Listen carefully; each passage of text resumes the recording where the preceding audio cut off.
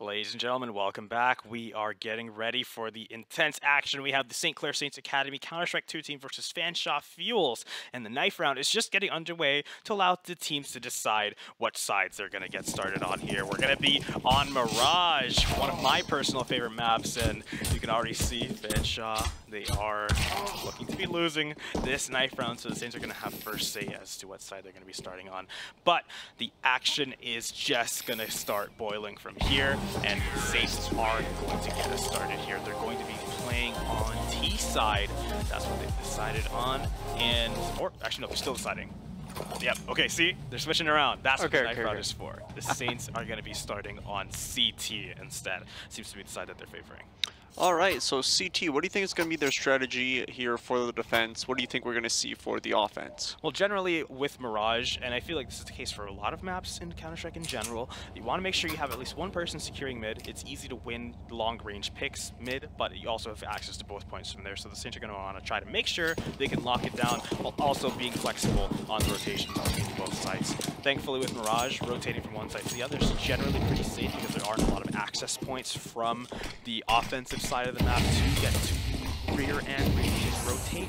So if they need rotations, they'll be able to do so pretty comfortably. But Fanshawe is pushing them down straight away. Defined One is going to get a clean headshot on JBH, but Petro is going to get revenge. They're already on the site. The bomb has already been planted as well. Petro getting up another kill, a third now. 3 for Petro. Can he make it 4? Yes, he can. Ooh. He might just get the ace if his team lets him, but no. Andy is going to take out the last member of Fanshawe Fuel, and the Saints are going to get the defuse for the round. Ooh, really good round, really quick there. Saints just clearing it out, getting the point. Yeah, okay, the bomb was placed down, but they took care of that really cleanly. Yes, clean is probably the best way I'd put it. They did end up losing two, so it's not the cleanest it possibly could have went.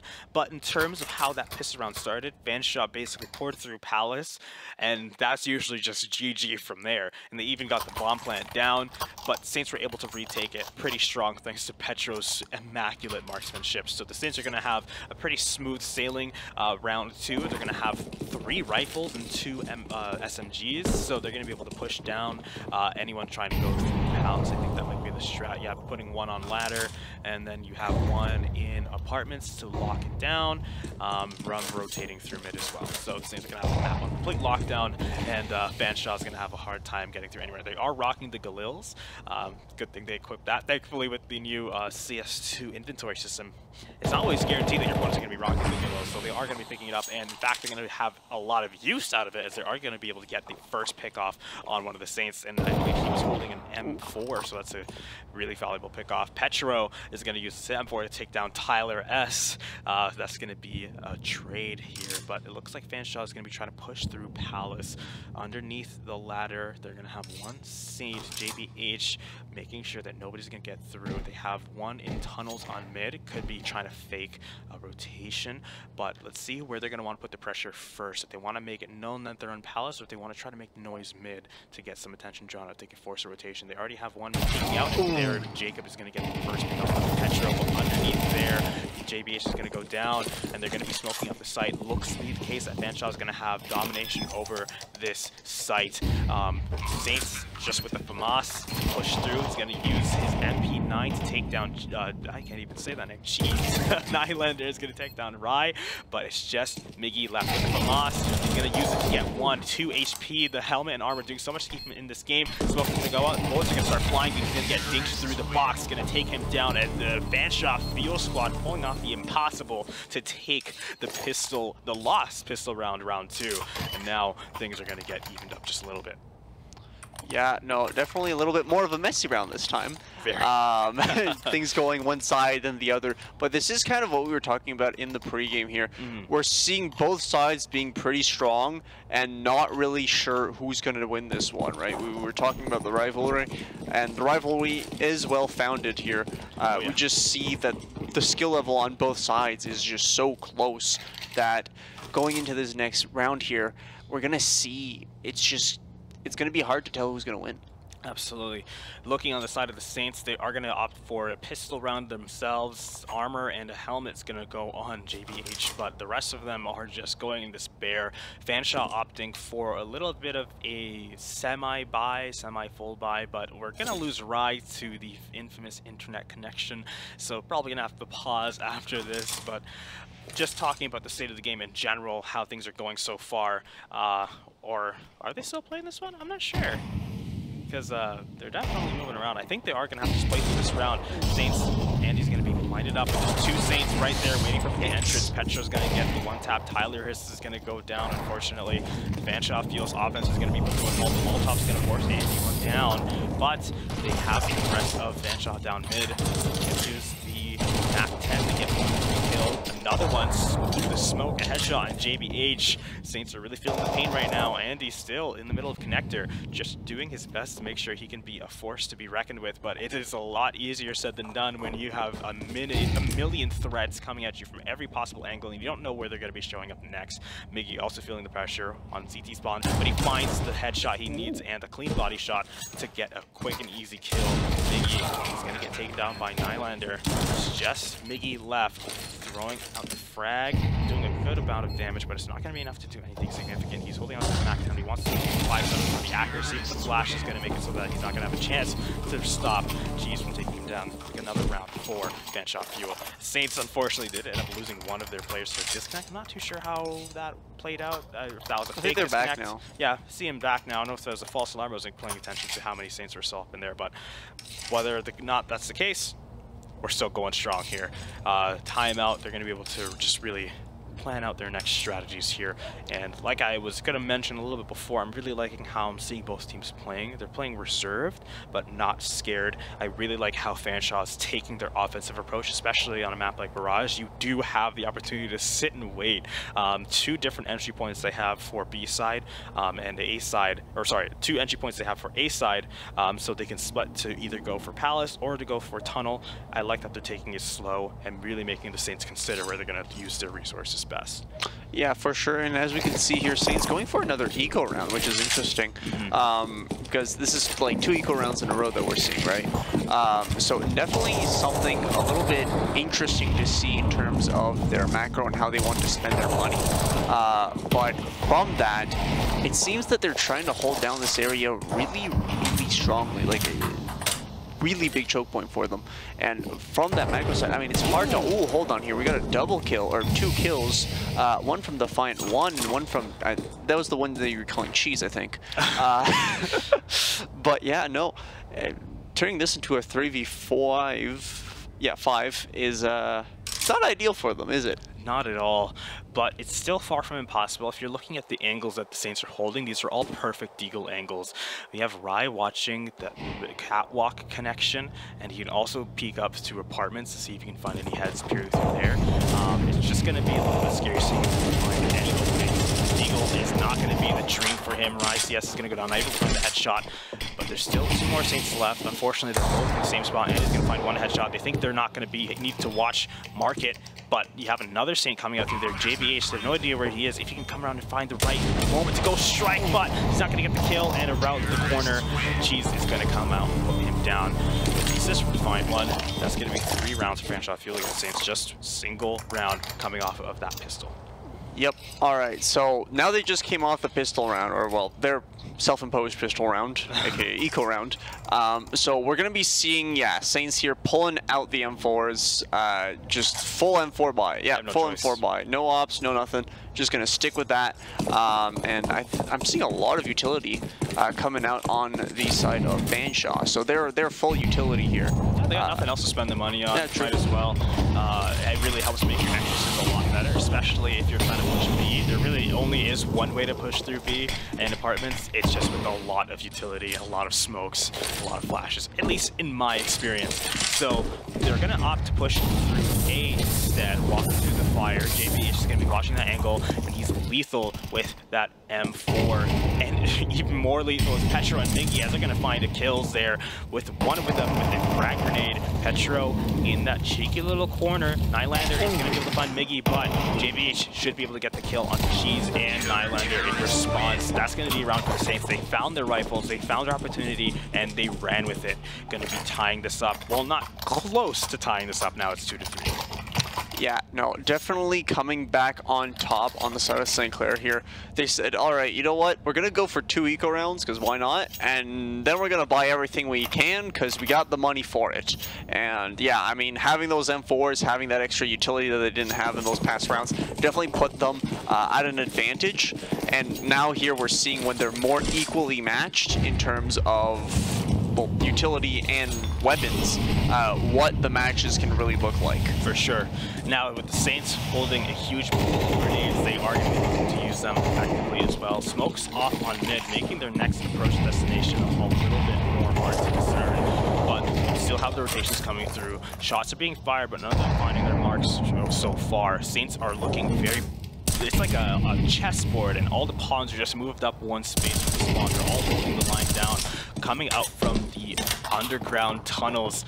Gonna have a little bit of an exchange there. He's gonna be cheekily watching through the boarded up window. Tyler S with 3 HP is gonna be found by Rise CS on the back of the T location. Gonna get rotations through to B, clear it out, there, but as they find that moment, the strike, Fanshawe Fuel pushes up onto A site, and it's just going to be JBH with the rotation from Petro. He's going to find his mark, and the rest of them go down. They're pushing up Rise, he's going to find him on Highlander, and they're going to be trying to rotate through mid now, flashing it out just to get an opportunity for push up, but there's an op. I didn't even know an op was picked up in this round. An op was purchased? JBH. Yeah, and that's going to be in the hands of the Saints now, and in the hands of Andy S, no less. If you watched the Battle of Windsor at all on Sunday, you'll know what he is capable of with this gun. It's like a force of nature. Really scary when he's holding it. Hopefully I'm not jinxing him too much, but now Fanshawe Fuel has to be a little nervous. They're going to be doing a show round themselves, all holding onto Tech 9s and Deagles, and they're going to try to make use of this round. 3-3 now. Yeah, definitely a little bit more St. Clair sided right now in terms of weaponry and utility, because of course eco rounds are neat. But yeah, that op. All right, let's talk a little bit about the op. There was a little bit of a rumor that the op felt weird in CS2. So the transition from CS:GO to CS2, a lot of pros were saying that the op felt weird. Thoughts? Haven't heard that myself, but the op always felt weird for me. That's why I never used it to buy it. But I think this may be a skill issue. What this op is going to afford for the Saints, at least theoretically, especially since Fanshawe is reeling economically, if they really not have a lot of money to work with, it just makes mid completely inaccessible, basically, or wherever Andy's going to want to hold down. But Miggy, perfect spot. Trigger discipline would have gone a long way here, but it doesn't matter. He's going to be able to find one headshot through a wooden beam, the other one just in general, but holding the nade in the wrong moment, in the wrong place. Tyler S walks out and gets a beautiful one tap with the eagle. Palace seems to be a very common pushing point for Fanshawe. JBH is going to find a very clean shot onto Nylander. Cheese is going to go down to JBH as well. And like I said, Andy with the off holding it mid. No rotation is going to be going through, but now he's going to be going through tunnels or alley. He's going to be coming up, see if he can find any pushes through. Going up the ramp now. He sees that the site's clear. I think he can hear some footsteps on the right side. On the stairs near connector. He knows someone's here, and he knows exactly where. He's got his gun marked on him. I think they actually traded there. JBH ready to swing. Doesn't even need to, because Andy was watching that angle like a hawk, and is going to be able to take down Tyler S for another round for the Saints. Yep, that is definitely something that the op does specialize at, is removing somebody's skull. Yeah. Just spontaneously, you're there, and then all of a sudden you're, well, not there. But yeah, economy definitely going onto the side of St. Clair here. They're keeping their op, they're keeping most of their M4s. They have the advantage in terms of weaponry. But yeah, Fanshawe here, gonna start pulling out. They just came out of their economy. So now they're gonna run standard AKs with a good amount of utility here. Already tossing most of that out, trying to get those positions smoked, mollied, and flashed. And pushing very slowly. And like I said, this slowness is by choice. I feel like they're not feeling forced to go slow. They're doing it because they know what they want to do. And he's going to find it. He's smoke. Another one at no scope this time. Like I said, an absolute beast with this gun. Gonna stop that mid push, or at least delay it significantly. Now Fanshawe, I believe, inside of Crow's Nest. Andy is gonna hop on the bench, and that's gonna be the wrong move to make. An op is gonna go in the hands of Cheese now. Frag grenade can go out, slow him down, do a little bit of damage to Tyler S as well. They're gonna be retreating through underpass. They're gonna try to make the rotation through apartments instead. Yeah, the op here exchanging hands is definitely not something you want to see. There, but Tyler S was just ready for him. Yeah, no, and now it's a 2v3, so how could this possibly play out? It really can go one way or the other. Anybody's game. JBH now evening things up on the site, and he sees the gun barrel of the op, but don't let that distract you. There's still another member. Go through. Here's the plan. He's gonna find the next kill. Nice. He's clean with it. Of a monk, able to make it worthwhile. Coming around the corner and taking a double kill at the end of the round. And he picks up the op.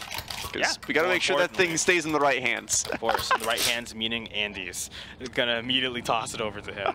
Well played by them. Yeah, I mean, hey, when you know who your opera is and you know that your opera is better than me, so pretty much anybody except me, yeah, it's it's definitely nice to have that op on your team covering those long angles, even those close angles. Like, the op is just versatile, right? It's a one-shot kill, so you can use it at close range, and it's not the end of the shotgun. When you're really close, then yeah, it's kind of like a shotgun. There's no spread, but yeah, it's a shotgun. Oh, there's a lot of spread. Or at least, like, there's one bullet, but that bullet has an insane spread. Yeah, well, I'm assuming you're going to ADS with the op and not just hip fire it. No, if you're close enough, you don't have to aim. You can literally just be in front of them and shoot and get the kill. That's what happened in the connector moment there. He didn't aim down sights, he just shot. He just shot? Yeah. Oh. They have a nice little no-scope indicator in the kill feed now. Shout outs to Valve for implementing that. Tyler S stabbing a teammate. Hopefully that was intentional. Otherwise, might be a unfortunate accident there. He just stabbed his teammate? Yeah, you can hear the knife sound effect. Also, it said he backed the teammate, but they're all going to be coming through underpass. Frag grenades are going to go out. The Molly as well. Completely going to put their push in a halt. And Miggy going to be mowing them down. The Saints reacted to that instantaneously, recognized what they were going for, and stopped it immediately. Again, the things about Counter-Strike that are so impressive are often and highlighted are things like, you know, flick op shots and sick headshots, but moments like that I really appreciate, where the nade utility, the recognition, the rotations from all the players on Saints just instantaneously, and it went out in favor. JBH playing it slow and it pays off, finds the arm peeking out from behind the bricks. He's gonna get the one-shot kill onto the last member of Fanshawe Fuel. Yeah, no, Clair Saints here really dominant. They kind of got taken back. They were 3-1, and then now they're 6-3. So they haven't let Fanshawe win a single round in the past 5 rounds, which is not ideal for them. This is definitely a blow on the morale when it comes to Fanshawe College here. But they gotta watch out too, because you're. Ooh, hold on here. There's another op in the game. Fanshawe just purchased their own op. This one's done being passed around. Now we got 2 in circulation. Yep. The op economy is booming. Now, it's only a matter of time before we see who's going to come out on top here. Fanshawe Fuel hungry for their own round. But again, they're going to be playing slowly. The Saints have 1 on every major angle and 2 on B at least, so they're going to be able to catch out any rotations and sniff out any, you know, foul portents. And he's going to find the kill onto Cheese, trying to make the rotation through Palace, I believe he was, or somewhere mid, but he's going to get that, and that's going to be Fanshawe now playing a little bit more careful. Recognize the threat next to us. JBH is going to swing around, find the Defiant one on top of those bricks. Pushing up slowly now. Saints, or Fanshawe Fuel rather, they're going to have to reconsider whether or not they still want to go for A or try to get the rotation through B. They have one of theirs. Tyler S is going to be emerging from underpass. He's not going to be able to find, oh, now he does, Andy, but they both saw each other from that crow's nest. He's in mid, slowly making sure he's watching catwalk, and now he's going to get the nerve to go up through connector while his teammates on the other side pushing up through the ramp. Pushing out, Petro is going to find Tyler S on connector, and JBH is going to find Jacob on top of those boxes. Oh, he's shooting through the floor there, but with a beautiful shot, just a blind shot through the floor. JBH is going to get dinked in the head. Bomb is in between those two corners, so even if he was able to push out there, it would be really hard for him to make anything happen. These things are going to take it out of the round. Yeah, make that 6 rounds where they have been absolutely stomping. And is that op? Yeah, that op is gone now. It doesn't exist anymore. So back to 1 op in circulation. And the rest is going to be, I believe, all M4s, although we do seem to have somebody going for an eco. I'm not sure if that's... Yeah, he just bought oh no, he bought a Mac. My bad. Yeah, he bought a Mac 10. The Saints are... Fanshawe, they're really feeling the pain of their wallet right now. They don't have a lot of money to work with. A couple of them, 2 of them rather, Tyler is going to be making up an 8K, but first we're going to be buying some cheap guns. They really are not in a good position right now. All being forced to walk slowly through the fire. So low HP. Oh my. I feel like they were medium well done. Oh, he switched this op just as he walked by, and he's going to go down for it. The worst possible timing he could have experienced. Instead of clicking left click, he switched his gun. If only the key bindings were switched there. Petro is going to find one head. Now he finds the body of another. And even though that was such poor timing on the op shot, the Saints are still going to walk away with the round, just dominating Fanshawe so far on Varnish. Wait, is this op going to disappear? No, one of them picked it up. Oh, okay, they picked it up. Oh, he's got that van hop down a little bit there. That was impressive. Unless I'm delusional, I think he got it. I'm not sure. In any case, he went for it. I like that. Now, Fanshawe, they again actually are gonna have some money to work with here. One of them enough to buy an op. That loss bonus is really doing work for them. Everyone's gonna be fully decked out here. Nades, an op, and everyone else holding AKs. But once again, it's just a matter of how to utilize it. They're gonna be going for a mid push. No, actually, they haven't showed their hand just yet. They went slow mid. They're using nades, they're flashing, they're faking, but they're peeking up. Tyler had the opportunity to get that kill there. Frag grenade trading. Both of them are doing the exact same things to each other. Jacob is going to find the try now. Molly almost actually threatening Tyler's life. Really scary stuff. Now the Saints are recognizing, oh, the pacing. Andy's going to push up onto Tyler, going to take him down. Not having an op this time around. Still demonstrating he's a force rifle. Trying to push through the mid cart. See if they can find him, but Andy's such a strong marksman. Is going to find the head of the Defiant one, and he's still holding the sight strong. It's not really a sight, but can definitely feel like one sometimes. Nyland is going to swing onto JBH with the beautiful headshots, like just he was there, and he's still holding mid, top of mid. But A is going to get cleared up for Fanshawe, and they're finally going to find a plant after so long. Yeah, those shots are so clean on the side of St. Clair. You don't even, they don't even get a shot off before they die. They just spontaneously die. That's what bullets can do. Throwing out the frag, that might be enough to kill. He was forced to run out into the open there or die to the frag grenade. So really not a good option for him in any circumstance. They are going to be hiding behind ticket booth. It's just 2 Saints left, but 2 of our most deadly ones, if you ask me. Nylander using the molly to the best of his ability. So it's not going to find the frag. Going to be clearing up the smoke, putting it in clear sight, and they're going to get 1 round. That's going to be the last round of this half. Going to be switching over. Now the Saints are going to be on T side. We're going to end up with 4-8. Fanshawe with half the score of the Saints. They were really strong to start things off, but the Saints found their footing and are now walking all over Fanshawe. Yeah, so Saints found their footing, walk over Fanshawe, and now, I mean, Fanshawe did get 1 round on them. So they broke the streak of their loss streak, but it's still 4-8. I mean, St. Clair is doubling their rounds right now, so they need to get a big come up and get on a win streak really quickly, because if they don't, they're going to end up losing here. And that's definitely winning the pistol round gives you a lot in your favor there. But the Saints aren't going to make it easy. They're already in so much trouble. Pushing up through Catwalk now. They're going to do a split push onto B. They have 2 in apartments, 2 coming up through Catwalk. But it's not going to matter. It's going to have Fanshawe Field Squad ready to defend it. She's going to find Weapon Petro. She's going to find Tyler S. Now she's going to take down Petro. Pushing out through Market, potentially. She's going to hesitate. The Saints have taken hold of the point. They didn't get the plant, actually. The bomb is just down on site, so you're going to have to make a sacrifice and expose yourself to make sure you can get it. They do pick it up. They go for the plant now, and now the pressure's on for Fanshawe. It's 3-3, all pistols only, but it's anybody's game. Oh, coming up behind on Cowboy. Jeez, what a beautiful headshot with the USP. Just shows how accurate that gun can keep it. So 1v1 for the pistol round now. Oh, so close to finding the head through the bunch, but he finds it. Jacob is going to take the round, and now the Saints are going to be playing off of a lost pistol round. Fanshawe, 2 in a row now, really taking the momentum back from the Saints. Yeah, that's kind of one of those moments that you have where you need to defend the bomb, but you're the only one alive in your team. And it's kind of a decision of, do I hide and wait for them to then start defusing the bomb and then I go on them? Or do I just play for time, or do I just take the duel? And here they decided to take the duel, and the duel didn't go their way, which sucks. But yeah, I mean, playing around those bombs, like, you can hear when someone starts defusing, correct? Yeah, for sure. You can so hear it beeps pretty loud.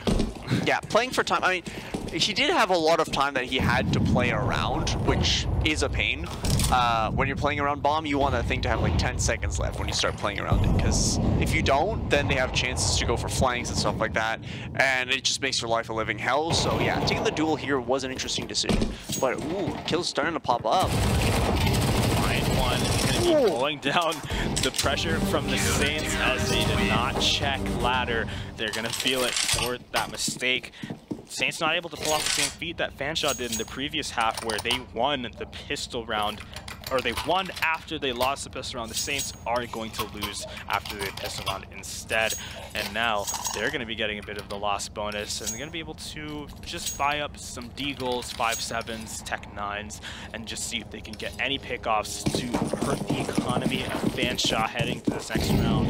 I think they're definitely going to be playing picks here. You can kind of tell like how they're moving so fast in the mid, especially they want to see if they can find marksmen, but they don't have any snipers on the side of Fanshawe. Nobody really holding mid, and that might be a mistake on the side of Fanshawe. They're going to be trading one now, but JBH is going to find Tyler. Jacob's going to be finding JBH instead. The Saints are down to just 2, but the bomb is close to B side, running through with the MP9. Gonna find Jacob.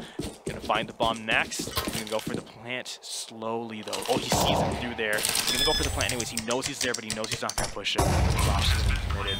He's gonna be watching both windows. Finds the headshot so cleanly. Almost finds the second one.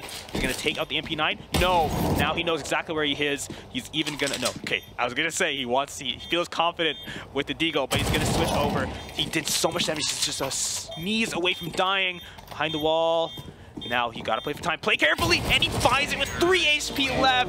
Miggy steals the round from Fanshawe with 4 kills in the most important moment of that round. He snatches it away, and now the Saints are looking at a huge economic boon from that. Even Andy being able to afford an op and afford it, he will. Now, they're not going to have a lot of money left after this, except for Miggy, who did survive that round. So they're kind of putting everything into this next round, but Fanshawe forced to do the same. This is a little bit of an economic reset. So whoever wins this one will be likely to win the next. Yeah, Stonks are definitely moving here on the side of St. Clair. Their opponent, Fanshawe here, not as wealthy, but the op does come out. I believe that is an op. That's a scout. So if that was an op, he would be dead, but it doesn't matter. He has to get the shot twice instead of just once. Miggy being the richest member of the Saints, he is a little bit more expendable. So I feel like I mean, that might actually just be the logic behind it. He has the most money, so if he dies, it's not going to hurt as much. They got a lot of valuable information. They know that the sniper on the side of Fanshawe is a scout, not an op. That allows you to play a little bit more flexibly. You don't have to be as scared to peek through these noticeably sniper-favored angles, but they're still going to play conservatively. They have that information, but it's not enough to make a play off of it. They are going to be slowly creeping through B, leaving 2 behind, but they are going to be committing for the apartments push. They still could rotate through underpass if things get hairy, and they do know that mid is open, and even if it wasn't open, they only got a scout watching it. They're going to be throwing out the smoke. The Saints are not going to react, or JBH is going to react slowly.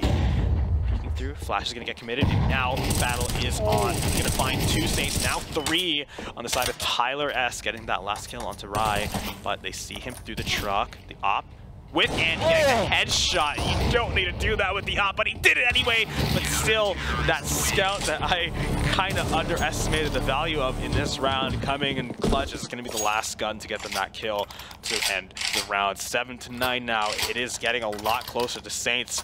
Maybe not as comfortable on the T side on Mirage as they are on the CT side, of which I definitely empathize with. It feels damn near impossible sometimes to play T side on Mirage, if you're asking me. At least since I don't have the coordination that these Saints have, pushing B can feel like an impossible task, but even at their level, it seems it's a little bit of a Hail Mary, just hoping that you're not going to get mowed down by someone on truck. But now they're going to be opting for a little bit more of a flexible rotation. They have 2 on mid, leaving the bomb behind so they don't get stuck anywhere, and it seems that Fanshawe's going to be trying to meet their momentum. Yeah, here we can see the scout actually got swapped out. There's no scout on any sides, no snipers actually anywhere. There are some few SMGs that are coming out here. Ooh, the spray tracking, so well used. Oh, jeez. Nylander is going to take down 2 with the help of Jacob, finishing off. It's just 2 Saints left now. 1, Rye goes down. It's only going to be JBH left. He's under underpass with the Deagle, seeing if he can find the head of anybody on catwalk now on connector. He hears the footsteps, I believe, of Nylander, but it's not going to be too it's not going to be too impactful for him. He's still going to have to play conservatively, play safe. The bomb is out of play right now. Basically, he just needs to play safe. He's not going to find any cheese. He's going to find it on top. Now we're 8-9 for Fanshawe. Yeah, we could tell that this map is a little bit more one-sided than you would wish. And that's kind of why St. Clair was ahead, and now Fanshawe kind of catching up to St. Clair, saying, all right, we can play this game too when we have the favored side. And yeah, I mean, now 8-9. It's still in favor of St. Clair, but it's getting pretty darn close. What are your thoughts in terms of who's going to make it back? I definitely feel like, just looking at the way the economy is right now, both teams are in a relatively similar situation. Saints, if you're assuming everyone's going to die at the end of this round, which is unlikely, it's going to be on whoever gets the most picks, but they're pushing through apartment. Fragment is going to go out. Not going to find the kill. Petro, Tyler has to do the MP9, so deadly. Wall almost finds another, but they're rushing around the ring around the Rosie, pocket full of bullets. They take him down. Now in the market, Cheese with the off is going to take down Andy. Just 2 Saints left, making the rotation, trying to get the plant, and they find it. JBH. The Molly is going to take his life thanks to Cheese as well with the op, and that's going to be the round for Fanshawe. 9-9. Things are looking scary if you're a Saints fan. Things are looking really good if you're a Fanshawe fan. Yeah, Fanshawe here coming back, but there's a comeback angle for both sides. Fanshawe is in their comeback arc right now. And if Saints wants to win, they need to start their comeback arc. Because, yeah, looking at the economy here, we're seeing the op come out once again for the side of St. Clair. Of course, the side of Fanshawe already had their op, so they're keeping that. So 2 ops in the economy right now. But in terms of money, I think St. Clair's struggling a little bit more. I'd say a little bit more than that, but now things are even, at least in the scoreline. The Saints might be feeling that pressure. That pressure might be what allows them to kind of come back from the brink. So much smoke over on mid. Jesus is going to be able to find the pick off onto Rye. Not even sure where he was from that one, but the smoke is going to come out on Cat as well. Watching that angle, and the volley is in the apartment. It's going to get cleared up by the smoke, but Tyler ready for them, taking out 2, both approaching from different angles. He was ready for them regardless. He sees Andy, kind of walks through the smoke, throws up the frag, scare him off. It's not going to affect him though. He's just going to be holding his angle down now, but what he doesn't know is Tyler is coming from behind, it seems. Maybe now he does. He's turned around. The smoke is going to go up. They can hear him look through his scope, so they know he's there. He gets the body shot through the wall. It's not going to be enough to kill, even though the op can kill in 1 shot. The wall is going to reduce the damage it does. On top of the truck, as soon as that smoke dissipates, Andy's in trouble, but he's now facing the right way. But the frag might be enough to kill him. No, he's still standing there, so resilient. He just wants to find any picks he can get. But Tyler, being the brave soldier that he is, he's going to get on that truck, and he's going to take down the gunman with the op. And now Fanshawe winning a huge streak. The Saints are now the ones playing from the back foot, 10-9. But they have a huge loss bonus on their back. It's going to at least allow them to afford AKs on everybody.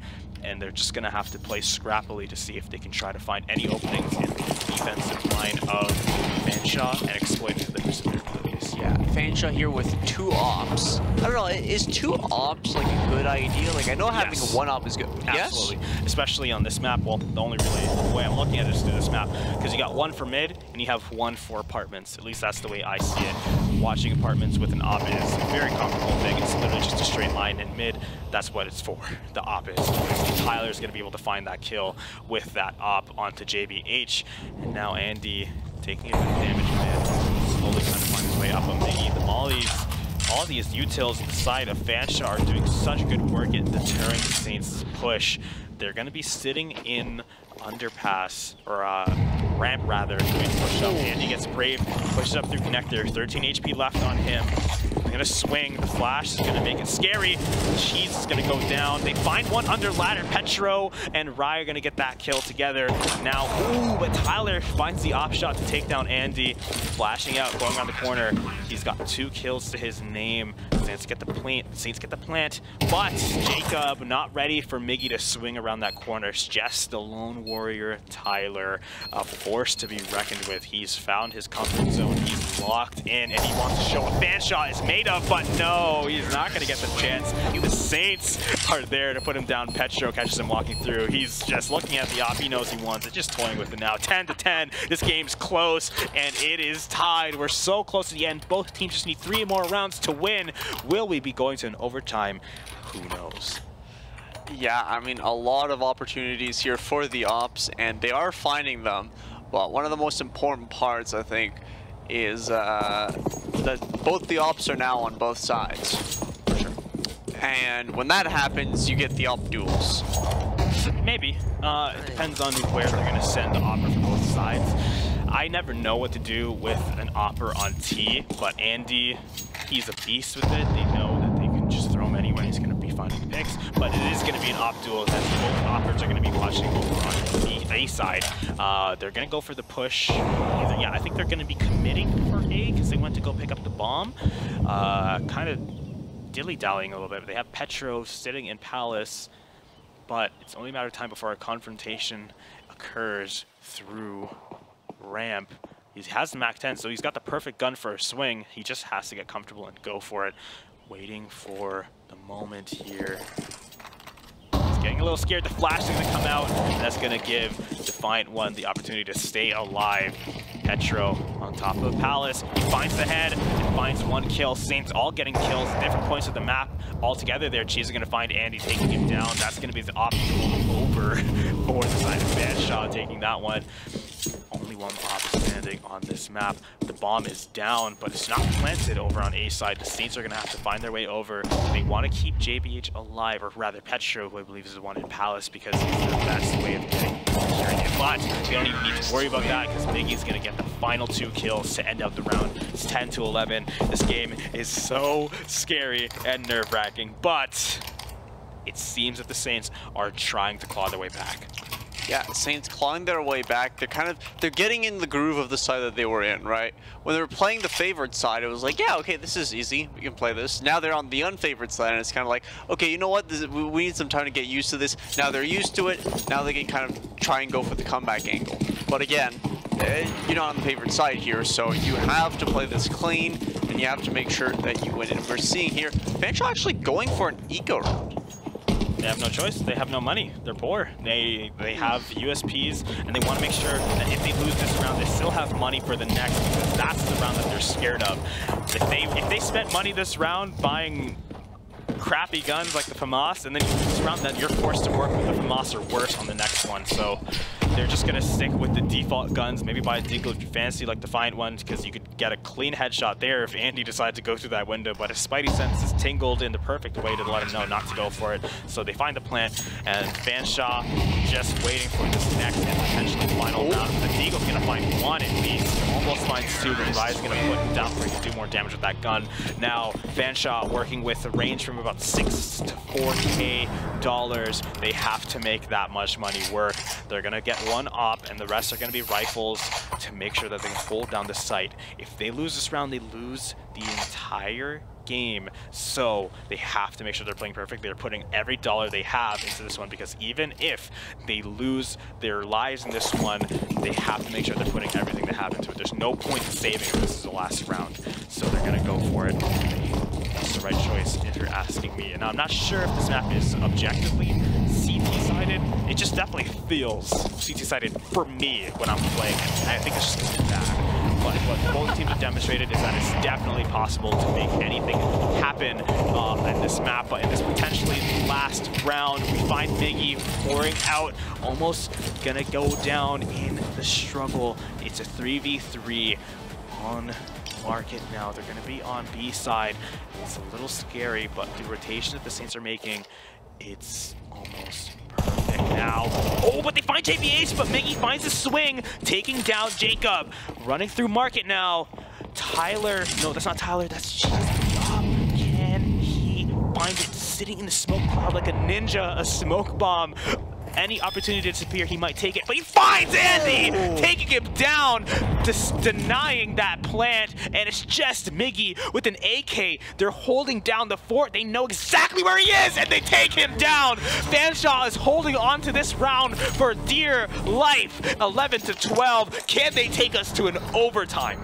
I mean, that ult was clean. That's all I have to say. Headshot after headshot.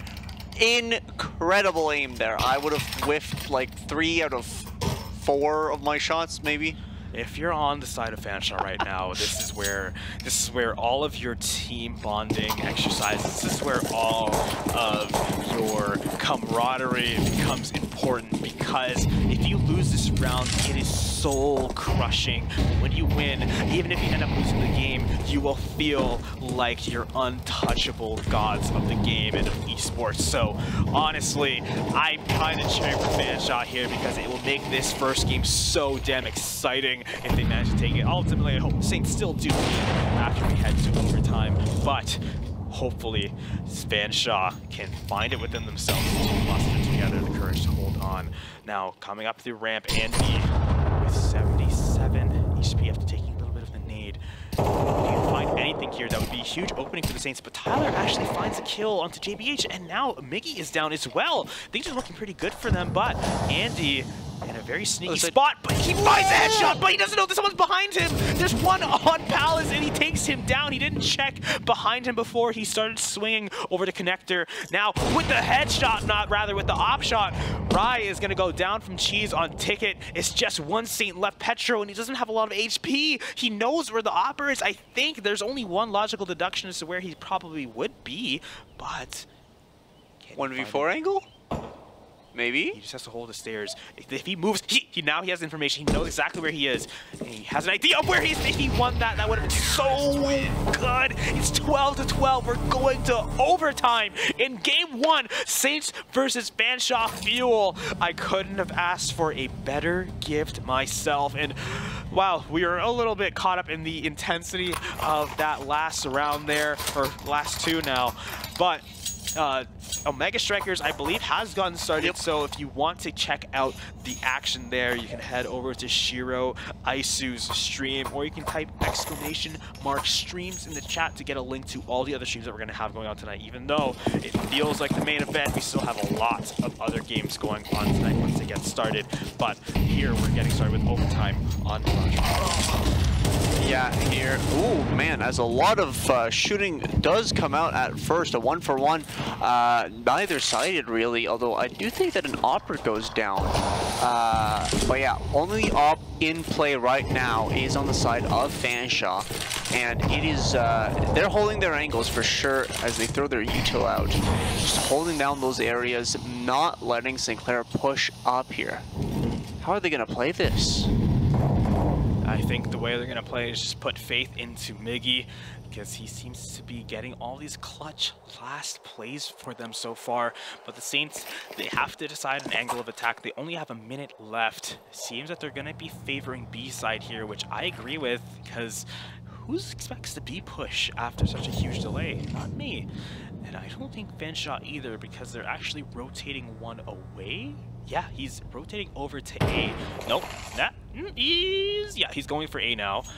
gonna be hovering in the area, at least just watching that little gap between mid and B side.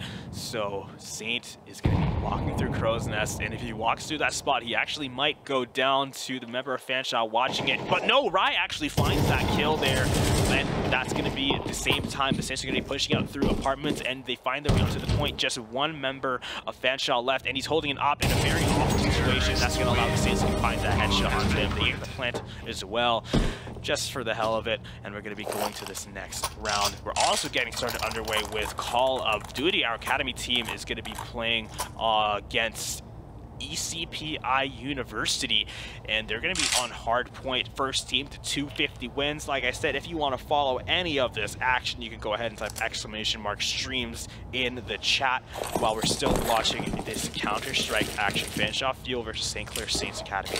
They're going to be trying to get their push started. I believe they switch sides. Yes, that's what you do on overtime, of course. Switch sides. Saints are now on T side, and they're going to be trying to push over.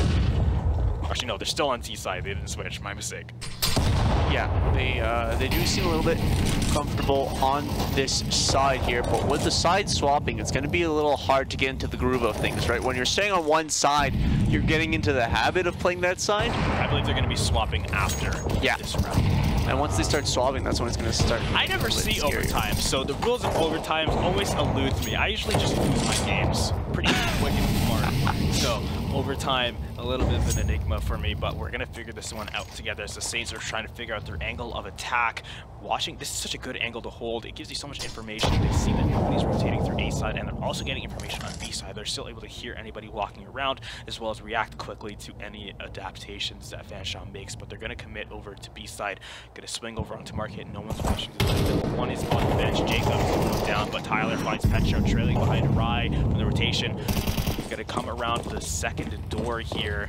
In fact, he's just gonna up the plant. Kind of funny there how that wall kind of seemingly disappeared. But of course, as I said, Miggy gonna find the client one. A lot of them are sitting in Market, switching out his gun. Miggy just barely survives, but Defiant taking out the pistol, making the right play. Miggy is gonna find Cheese as he tries to get the swing to get the final few shots on him, take him down. It's just Nylander left, and he's sitting in Market. He's between a rock and a hard place with nowhere to go, but he still finds Miggy, the last bullet he needed to put him down. Rye is there right in front of him, but also Andy with the off on Van. There was nothing he really could have done there. Even if he killed either of them, the other one would have just taken him down, and the action will not be stopped anytime soon as we're underway with all of our titles tonight. League of Legends draft is going, Omega Strikers action is brewing, and Call of Duty action is Call of Dutying. But once again, if you want to watch any of these streams, go ahead and hit !streams in the chat, type that out,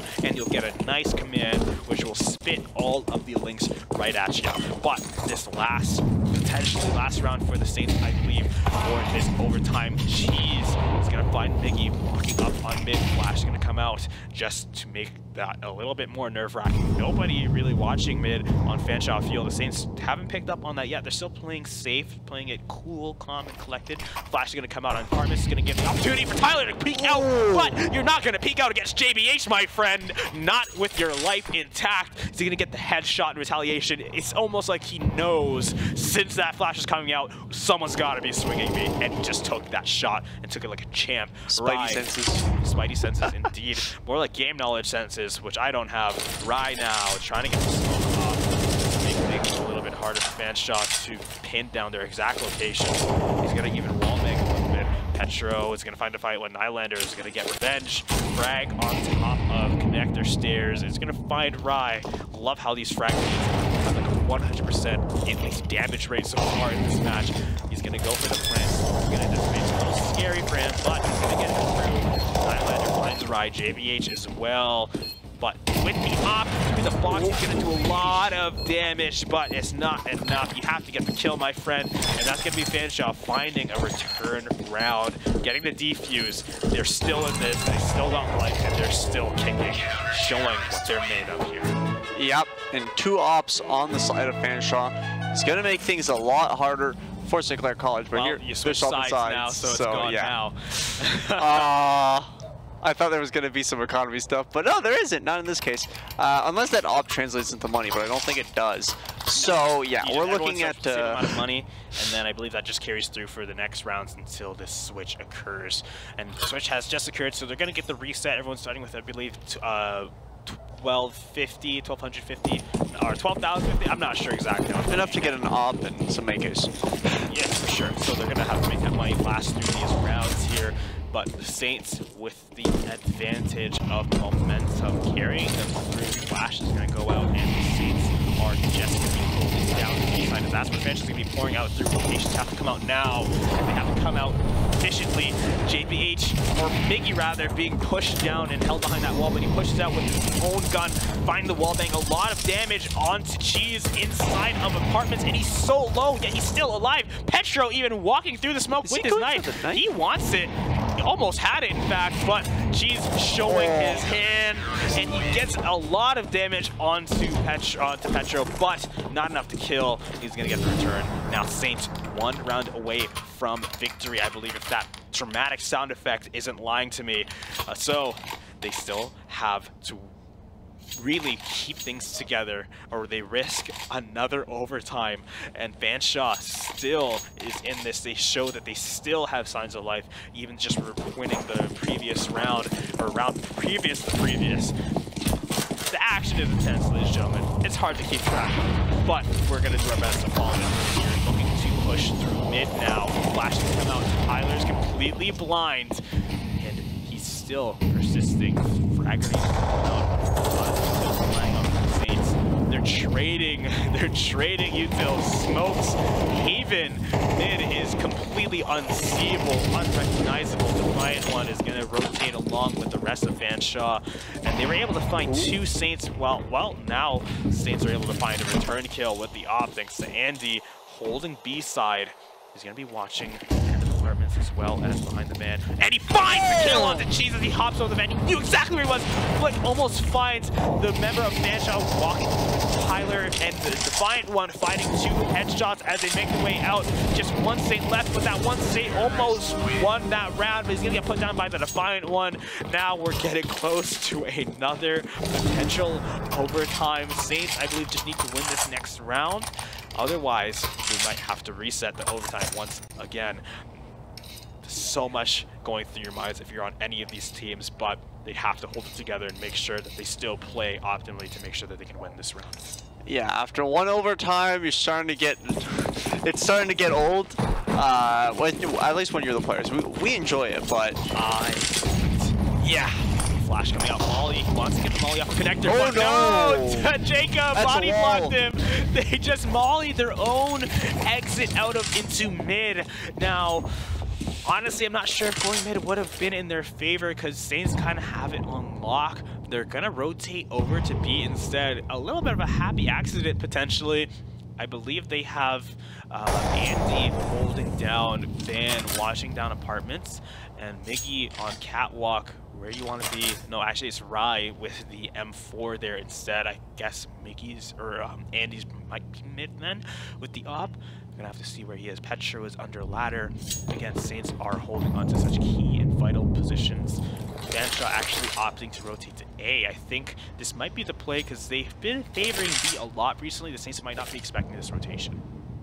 Yeah, definitely those rotations being a little bit more sneaky. This round is really slow. Like, you can feel the tension on both sides. Everybody knows that there's a threat imminent in this fight, and they don't want to give their players away here. We're just seeing the utility come out a little bit more now. Things are picking up. And that Andy's going to take down Tyler as he makes his exit through ramp.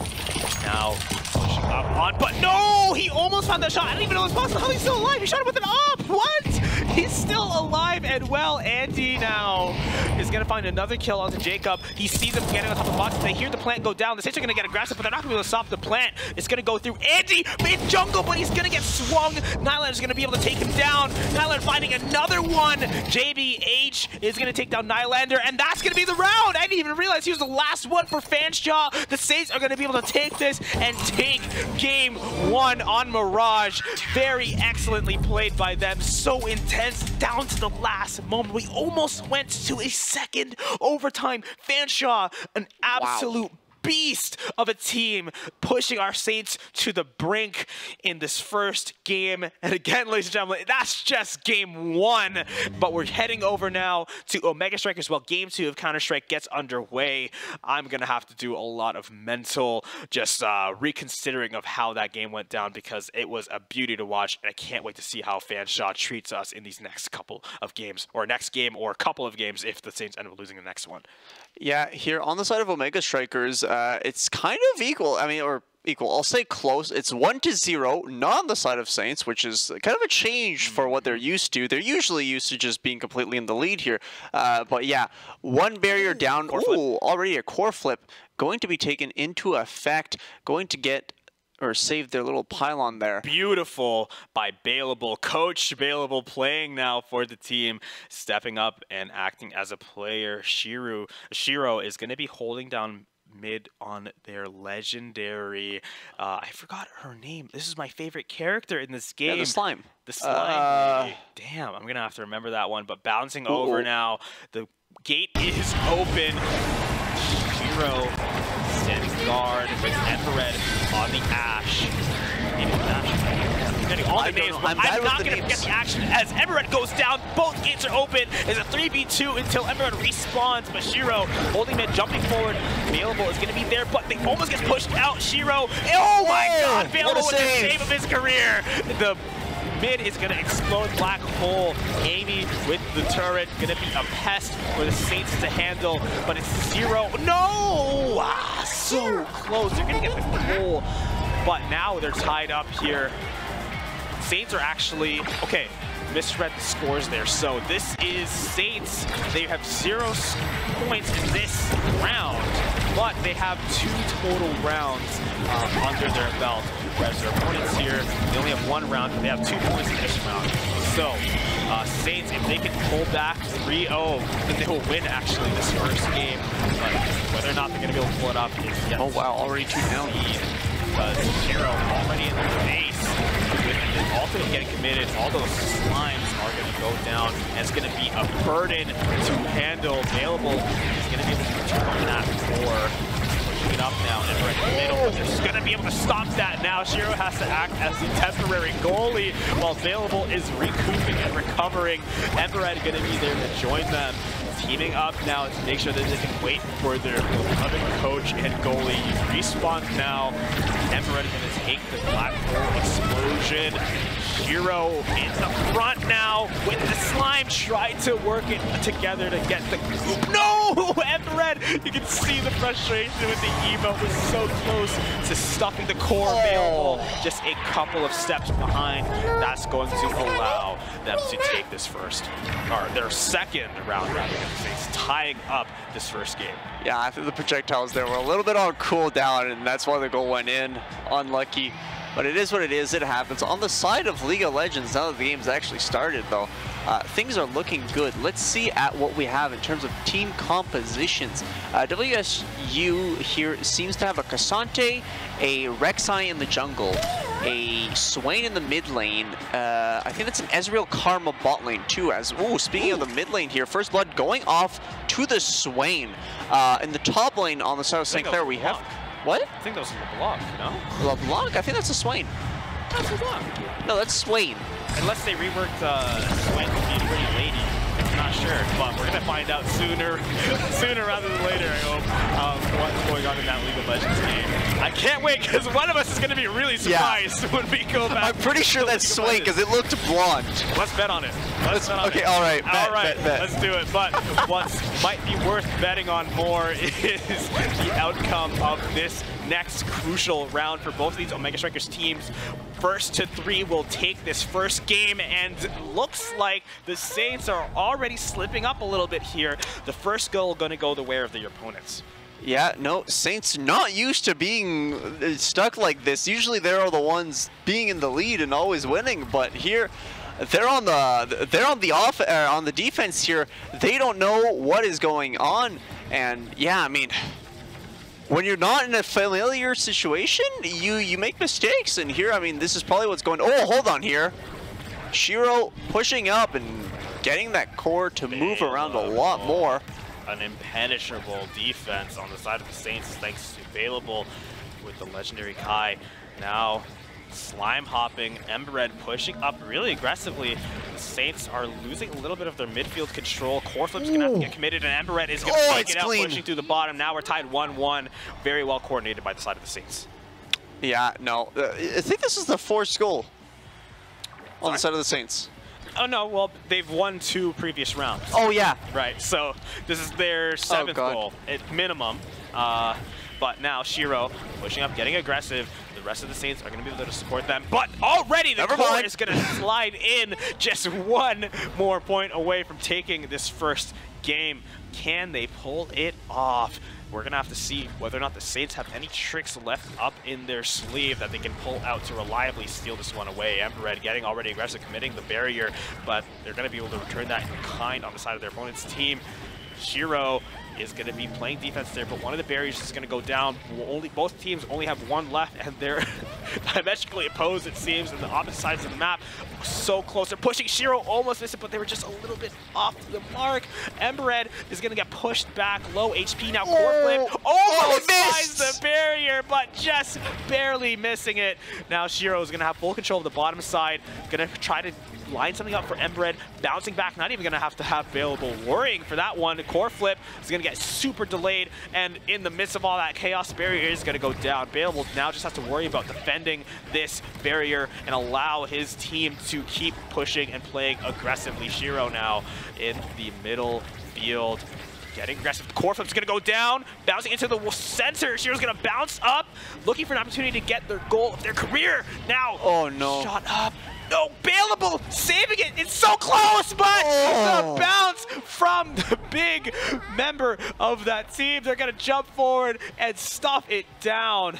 The Big Anna gonna get that one in a beautiful and impressive fashion. We could not get closer, ladies and gentlemen. We are 1 point away. This is the deciding one for both of these teams to take game 1. Bouncing up Shiro, getting aggressive now with Embered supporting them.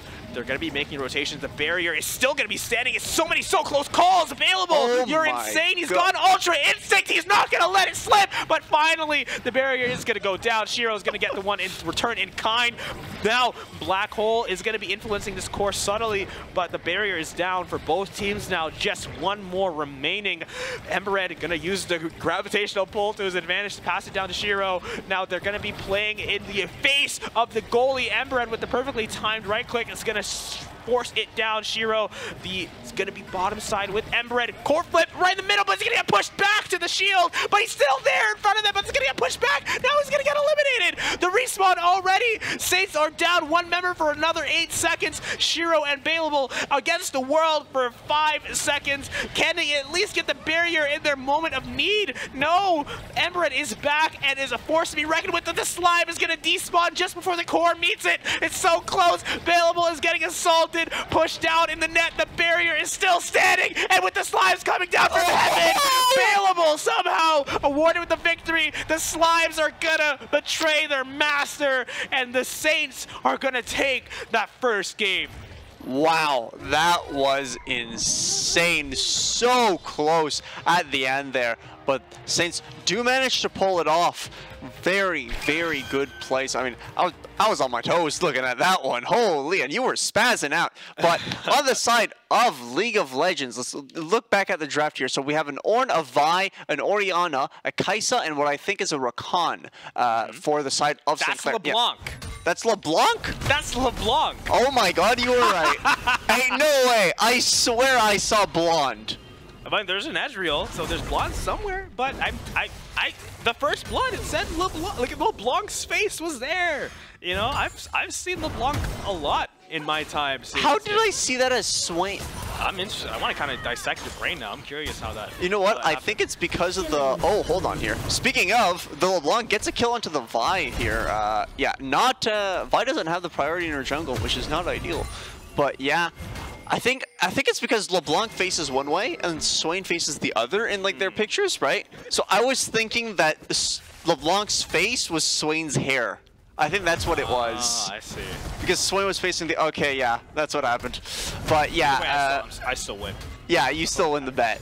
But yeah, looking at how things are going here, WSU kind of living up to the predictions that I gave. Definitely in the lead right now. We've got a 3-0 Ezreal, a 3-0 LeBlanc, and a 2-1 Rek'Sai, being an absolute threat on the Rift right now. Ornn, though, is kind of he's keeping up with the Cassante. I mean, Cassante might be 400 years, but Ornn is 200. You know, it might be half the years, but it's still pretty good. But yeah, no, Cassante definitely a hard champion to master and to go up against in lane. But wow, those mantra Qs in the bot lane are really annoying. Flashing by Rokhan, gonna get the airborne onto the Karma. Karma will end up falling to the Kai'Sa, getting a kill on that ADC. Some much needed gold here. As we can see, the Ezreal already has almost his Essence Reaver completed, whereas Kai'Sa only has a pickaxe and 2 longswords. I mean, that's not ideal here. And even on the CS side, 61 to 83 or 84 now. That is not good. You don't want that. Even in the middle lane, you know, Orianna is pretty far behind there. Yep. 72 to 82. I know Zaku has been grinding a little bit of Tekken 8. Hopefully it's not distracting him from his mid lane duties in League of Legends. But I'm confident that the Saints are going to be able to find their footing throughout the series. I would be remiss to say this is the first time I've seen this. I know I've seen the Saints kind of struggle to start the series off, but then kind of come together and pull through after they are able to adapt to the enemy team. In fact, I'm pretty sure that's exactly what I said during the intro, so I know for a fact Saints are going to be able to come back a little bit stronger after this first game if they do end up losing it. Yeah, but Cassante here just being really annoying against the Ornn as Rek'Sai picks up that dragon. That's 2 dragons on the side of Weber State University here. Just really being a pest. You can't really do much. Oh, hold on here. Vi, you might be, yeah, Vi biting off more than she can chew, getting tower doved and killed by the LeBlanc, but does end up getting the kill back on the Rek'Sai. So that's a big shutdown going into the hands of the Vi, getting her that much needed Sundered Sky first item, which, I mean, healing is really nice to have in this, you know? Don't want to die. Just based off of the state economically and map control wise, how do you feel that this game is going to go for either team? And just how do you see this going for either of them? Well, so on the side of Clair Saints here, they need to recover. First of all, the lost money that they have, because they are really far behind in gold here. As hold on here, there's a dive going on. Rokhan trying to get the airborne onto the Ezreal, but only manages to get the charm off of the quickness, but not going to be able to find anything here as the fight comes back and gets the kill. Ezreal picking up the Kai'Sa, and ooh, speaking of, Rek'Sai here grabbing the grubs as the Orianna gets killed by the LeBlanc here. But on the side of Call of Duty, it's a 2v3 here as, oh, hold on, make that a 2v2 here. Angles are being peaked, people are being rushed, 2v1 now, and yeah, ECPI University here, not a really good situation. They gotta watch out, play smart, hold those angles, make sure that the objective don't fall. It's really dangerous here, though. How are they going to play this? They got to play this smart. Lying down here, holding the angle. Okay, so they got to wait. Oh, hold on here. Never mind. It's a 1v1. Okay. Well, 1v1 makes things a lot easier. I mean, 1v1s are like the existence of Call of Duty at the end of the day. Oh, hold on here. He does find him. Holding the angle does work out for him. St. Clair College does get the win in Call of Duty here. As we can see, I mean, that win there was kind of huge. And look at that final kill. The angle was beautiful. It takes down one player yes. on the side of the ECPI. But ooh. If he does not win that that does not look good on the side of St. Clair.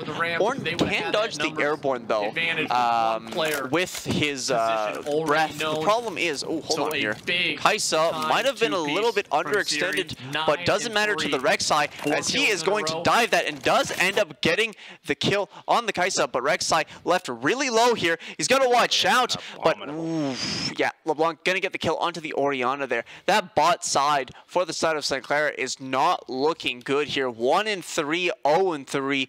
You do not want to see that. I mean, not at all. Oh, but you might definitely not want to see Grey Gorilla going down once again. But like you mentioned, like this Swain 6-0-3, a complete force to be reckoned with. You know, okay, don't rub it in. Swain is such a strong champion, and they're playing it to the absolute effectivity that's capable of it. But Gojo getting stunned and rooted up, trying to flash over this wall here, punching, swing through. They are able to get out of this sticky situation, but hopefully Swain doesn't go through and try to find the gank, because that would be very deadly. But in fact, that's exactly what's going to happen. Swain dashing up twice, getting the Swain Bolt to take down Gojo, and now that's going to be another kill for the Weber State University. But the team fight underneath the tower, but they're going to have reinforcements coming out through Rakan. Going to get the knock up, but he is going to get knocked down in response as Swain cleans him up and takes that team fight for Weber State. The Saints are definitely not in a good position right now. I don't know how I feel about that one. Like, the original fight was kind of meh, okay, not really Saints side, but the Rakan was just like, hey guys, bye guys, and died. Basically, yeah. When I saw him, I was like, oh, like the Saints are here, like they're gonna fight, and it was him. I'm like, oh. Wait, the Rakan didn't bring the Kaisa? Oh no. Yeah, I was just like, okay, well, I guess he missed the memo, but.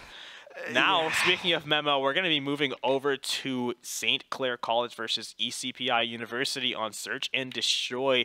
Saints are 1 round away from taking this game. It's looking to be the case, though, that coming in from St. Clair has been working perfectly, or at least here the esports class commentary. They are going to be ones covering the stream, but for now, this is our territory. The Saints are going to be able to take this down. In fact, now, dead silence, but oh, the Holy Bringer is going to go down. Shu is going to be the last member standing for the team, but it's going to go down. St. Clair College is going to take that round and take this game over for St. Clair College. Yeah, I mean, St. Clair College kind of being ahead in terms of Call of Duty. They're known for being pretty good. A little bit. Just a little. Just a teensy-weensy bit. But yeah, they're playing really well. They're playing clean, and we're seeing it in their gameplay here. 6-2. Definitely. Pardon me? Shout out to Siri, you know? Yeah, Siri pulling. Done a lot of work with the Academy guys.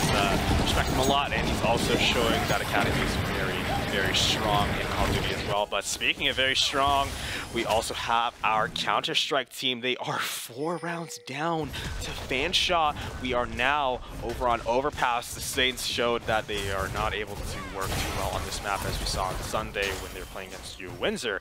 But you know, they are able to still put up a good fight, and Omega Strikers underway as well. 2-1 for this first round, and sorry, Swain got a kill on Ornn over there at the top lane. A very good, strong showing. Now, Gabriel, I know you want to talk about League of Legends, and that's going to be the game we're probably going to be able to look at the most. But a goal over for Ember Red on Omega Strikers, taking the Saints for the first round. But we're going to be able to see a lot of League of Legends tonight. But before we kind of focus on the more twitchy games, what are your last thoughts before we head over onto the other ones? Oh, in fact, the team fight pulling out for you just to give us a goodbye. Yeah, here, big team fight. We see the Vi ultimate coming out, but Cease and Desist not going to hold anybody down. Cassante pulling some 200 years and going to assassinate the Vi. No, Cassante is a tank, guys. Cassante is a tank. But yeah, LeBlanc going to decide to split push too. This isn't an AD LeBlanc, but she will be split pushing. Let's just add that to the list of things that LeBlanc can do, even though she's AP. And yeah, we're going to see here, blue turret in the mid lane. Gonna go down. This, ooh, does she get another charge? Scuttle Crab, or well, Major Scuttle Crab does get a second charge. So yeah, the inhib turret is not looking ideal. We're seeing here, St. Clair College going to lose their entire jungle too, to that push from Weber State University. I'm going to call them WSU. I think it's a little shorter. A little cumbersome. But oh no, poor Rakan. Well, Rakan's gone. How is Swain allowed to get away with this? Oh, I'm never going to live this one down, am I? You will not, I promise. I'm sorry. That was just really funny. It was the funniest thing in the world to me. Like, how is this guy calling LeBlanc Swain? I'll let you live it down. It was a visual misinput, okay? I guess so. But like I said, you know, if you just had to kind of wrap up that series in a nice, neat little bow before we focus on the more action-packed games, how would you kind of summarize? In fact, speaking of action-packed, we're going to get a huge elimination on the side of Omega Strikers. But again, just wrap that one up for us. I mean, lots of action going down for League of Legends, but yeah, on the side of Omega Strikers, things are looking, I mean, for now, they seems like left-sided. Yeah, I mean, the Saints are able to get a good amount of eliminations, but they've lost their goalie. He's going to be able to respawn now, though. Ember Red and Shiro doing great work to make sure that they are able to pull it down and counter-strike as well. Saints are just vying for any little bit of strength that they can muster within their ranks. But now we have Shiro and Available just rallying things back and forth, not trying to give anything over to their opponents. Ember Red just trying to keep them off of him. Just, it's so overwhelmingly, there's so much pressure when you're playing on this map because you know that those cannons can go off at any moment. And speaking of, I think they're getting ready to shoot right now. So you always have to try to keep the core in a favorable position on your side of the map and kind of split things on down along the line, because if that cannon can really mess up your offense. I think the Saints are doing an excellent job at keeping it where they want it, and it kind of shows, you know, they have 2 points already and already won 1 set in this match. So I think they might have that X factor to give them the edge on this map. Yeah, but the advantage, speaking of, is kind of gone now since they just opened up their net and they don't have their opponent's net open. So again, they're going to be at a disadvantage. The water cannon came into play there. The Saints knew it was coming and they just played top right. They didn't go for anything too crazy, no special plays. They just sat there and kept it cornered off because that allowed them to kind of gain some momentum and kind of replay around after the cannon kind of shot. But now Ember Red and Shiro so close to getting that barrier, but committing it. Available gets the explosion off in time to keep his goal safe. But that's, I forgot the name of this character, but I know how she makes me feel, and that's angry because it's just so oppressive what she's able to do with her ultimate. Can literally just walk up to you, hold it down, and if you're a goalie especially, there's not much you can do, but you just have to take that damage, and it can be a significant amount. Now, overtime once again, Ember Red goes for the corner, he's gonna get stuck, had that perfect timing over on Asher. But Shiro and Ember Red rallying forward. They really just need to get this popped open, but this Asher's doing such a good job of keeping out of the cannon. He's gonna go off, keeping it sectioned off. It's not gonna last too long though. Shiro is able to almost get that barrier down. I thought that was really going their way for a second. Core flip, allowing it to get the rebound, but it's gonna get intercepted.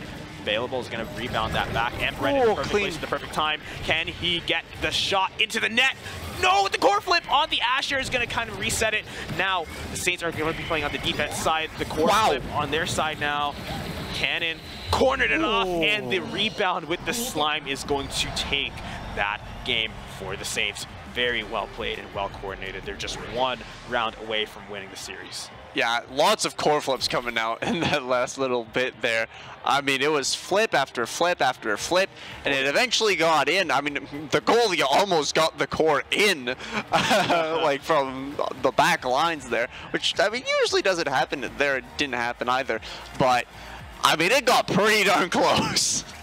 They got really close, and as the draft kind of lasts out, we have the we have Ember Red picking up Cast to last. I really like that pickup because the way he's playing is just picking up and utilizing his debuff so effectively and allowing him to remain maneuverable alongside Shiro. And I feel like that's one of the bigger parts of their general game plan is just to be able to get to where they need to be reliably.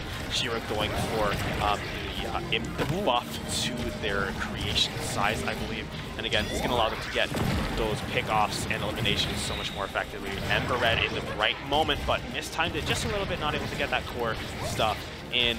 Bouncing it back up now. Ember Red in the net of the enemy team, shooting it forward, trying to get the rebound, but it's not going to work out in their favor. Oh, indeed. Trying to kind of stuff it up. Ember Red just showing the oppressive nature of this character.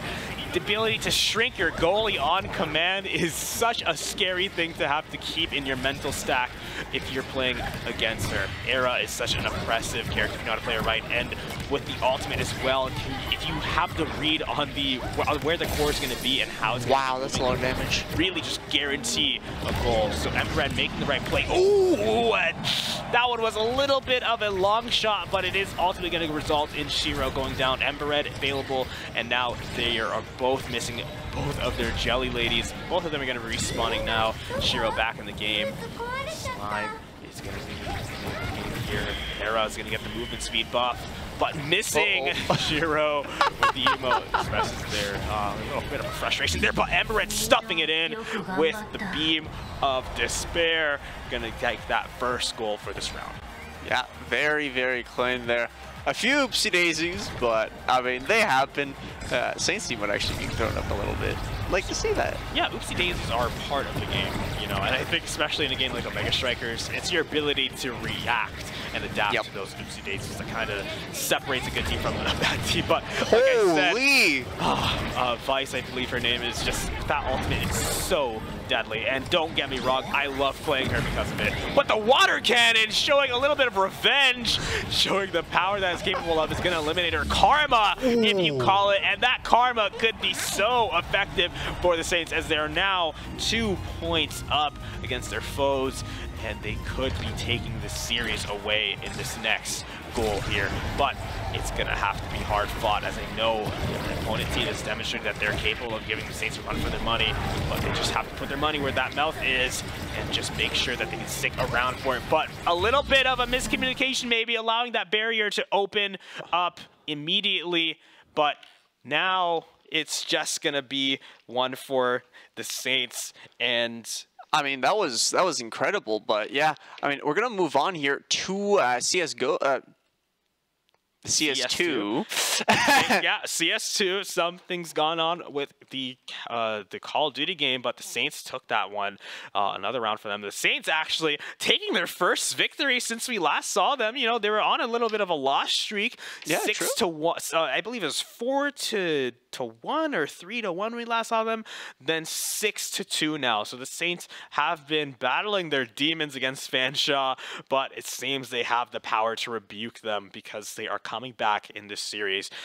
Trying to take a look here at the state of the economics. Can't really quite make out the numbers, but I can make out the guns. Got some AKs for the Saints, but the rest are Glocks, some shotguns on the side of Fanshawe. Oh, it's shotguns. So one shotgun, the Nova, namely, but this Fanshawe field definitely going to be feeling some economic pain because they are definitely playing an eco round. I don't know if it's by choice or out of necessity, but the Saints are going to be able to kind of make the most of that situation and force them out, force this round. Andy with 3 kills here, getting up another one, 4 to take this round for the Saints, 6-3. The Saints are now looking better than ever. You know, they are really taking the momentum that they got off of that last round win and are carrying it forward. Yeah, well, I mean, momentum is pretty easy to keep when your opponents have pistols, but here the opponents will no longer be running pistols. They're going to be running a full buy, I believe. We're seeing here some M4s and the op coming out. Is that an SMG? Yeah, that's in a UMP5, I think, coming out also. Rice, yes, has DC, and I was a little confused. He had like $7,200, but didn't spend $1 of it. I'm assuming the DC is probably why. But he's going to be out of this round. The Saints are still going to have to fight to stay in this one. The op onto G's is going to give them the opportunity to find a good pick off, but they're not going to find it there. Petro is able to make it up to Park untouched, but it's still going to be scary nonetheless. Defiant One is just waiting around that corner. And whether or not he's going to be able to find any kills there, we'll have to wait and see. But the flash coming out, allowing him to swing, but nobody was there, nobody was home. But they're still going to be pushing through Lower Park now. The rest of the Saints are there too.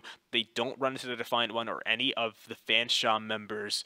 Just going to... Oh, the frag grenade finds them taking at least 30% if I'm just looking at those red lines, right? Hey, I was right. 71. Let's go. Let's go. And the Saints are now going to take this opportunity to go through. The flash is going to self-flash a little bit, but the swing is going to come out nonetheless. Miggy's going to go down to the Defiant One, but from behind, it looks like the Saints might be able to get the opportunity to get the jump on him. But Defiant One is going to still be there, standing strong, as the Opera on Fanshawe is going to be able to take down one of the Saints. But Petro finding 2, pushing his way onto the site, seeing if he can find the Opera, and he does! Petro taking down one member of Fanshawe at a time, clearing a path to the site for himself. He's the last one standing for the Saints. Thought he was going to go for a cheeky rotation, but he is going to stick to his ground. Tyler is going to be able to find the kill, put him down, and take the round for his team. Yeah, no, not ideal there. Saints losing 3-7 here, so it's not ideal for them. They do have a comeback angle, but it is before the swap here. So we're going to see how that one plays out here. As you can see, economy-wise, we're seeing a full buy on both sides. An MP5, an MP, no. Is that a Mac? No, that's a... that's an MP9. It's an MP9. Wrong Mac number. 10's slightly more mature cousin. Oh, okay, it's a little bit more. Again, this is just my experience, but it's a little bit more accurate and a little less scary close range. So nice little meaty middle ground. And in fact, it's also the only Mac 10-like gun that the counter terrorists can afford to purchase. They don't have access to the Mac 10, but now, as we're going to hear the beautiful sounds that Overpass offers the ears of the listener, Petro going to be rotating up through that hallway connector. Islander going to pre-fire a little bit, but he's going to find Miggy waiting for him as he's reloading. Pre-fire at your own discretion, but it might not work out in your favor. It's the lesson that he's going to learn there today. Jacob is going to be holding strong here with that MP9, waiting for an opportunity to light anybody up. Tyler's going to find two, one of them through the smoke. Third now for Tyler, fourth now for Tyler. What a beast he is. If only he was as good at Dota as he was at Counter-Strike, our Dota pub sessions would have been beautiful and legendary, but they didn't go that well. Much love to him, but showing that he's a very skilled Counter-Strike player for sure. Yeah, I am. I mean, his plays in Counter-Strike are definitely terrific. I don't know what you mean. You don't need to know what he's like in Dota, but he knows. He makes up for his skill in CS by the lack thereof in Dota. Is that it? It's a zero-sum game. You got to allocate your points right. But Cheese allocates his point right into JBH's chest with an excellent op shot, taking out a Saint for free at the start of the round, completely shutting down their momentum with the JFK experience. A very scary name for a sniper rifle to have, but it's only a matter of time before the Saints are able to find the momentum that they need to kind of shut them down, or they could face a wall there, just like that grenade tossed out by Saint did. Don't think it was intentional like that, but the Giant one finding JBH through the smoke. It's such a scare. I don't know why the Saints are forcing this point so hard. I feel like this might be part of their strategy potentially, but pushing up through here with no util is such a scary thing to do, especially without the flashes or anything, but they are going to suffer for it, losing one for that push. Now Petro is going to be creeping up, crawling up, see if you can find any heads to click. But Defiant one playing patiently. Whose head is going to get found first? Petro is going to find Defiant one's head first. Two are going to go down on site. It's completely open for the Saints. They're going to pour on and get the plant. Coming up from behind is going to be Nylander, seeing if he can crawl up and find anybody astray. Tyler as well, going to be up for Fanshawe still. Todd's going to find Andy with the AK one-tap. Beautifully done. They're going to be trying to come up to find if you can get an opening onto the bomb. They're both approaching from the back. Tyler in the park area. They're both off-site, but they find Nylander. He was running in a straight line, acting as an information source, for his team potentially, but Tyler is going to go down, and that's going to be the round for the Saints. We're looking at a completely mirrored scoreline from Mirage, with Fanshawe taking 8 points and Saints holding on to the scary-looking 4. Yep. And last time the Saints won. Yes. So this time, Fanshawe win? Pattern recognition is one of the things that human beings are very skilled at, but while we might be able to look at that and indicate that Fanshawe is going to be able to win this game, I feel like the way the Saints have been playing and adapting to their playstyle is very indicative of the fact that they're going to be able to really adapt even more to Fanshawe's playstyle on this map. Again, like I was pointing out, the way they were pushing A so aggressively, just walking up there with no util.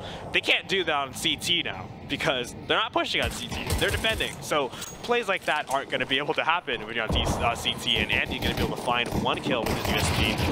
Nylander's going to be able to find a return. Tyler is also going to go down to the spray, but Nylander finds a shot onto Andy with that Tech 9, such a lethal gun, but he's going to show how lethal it can be, taking out another Saint. 3 kills for him now. Jacob is going to be able to find the plant, and it's going to be a retake situation for the Saints.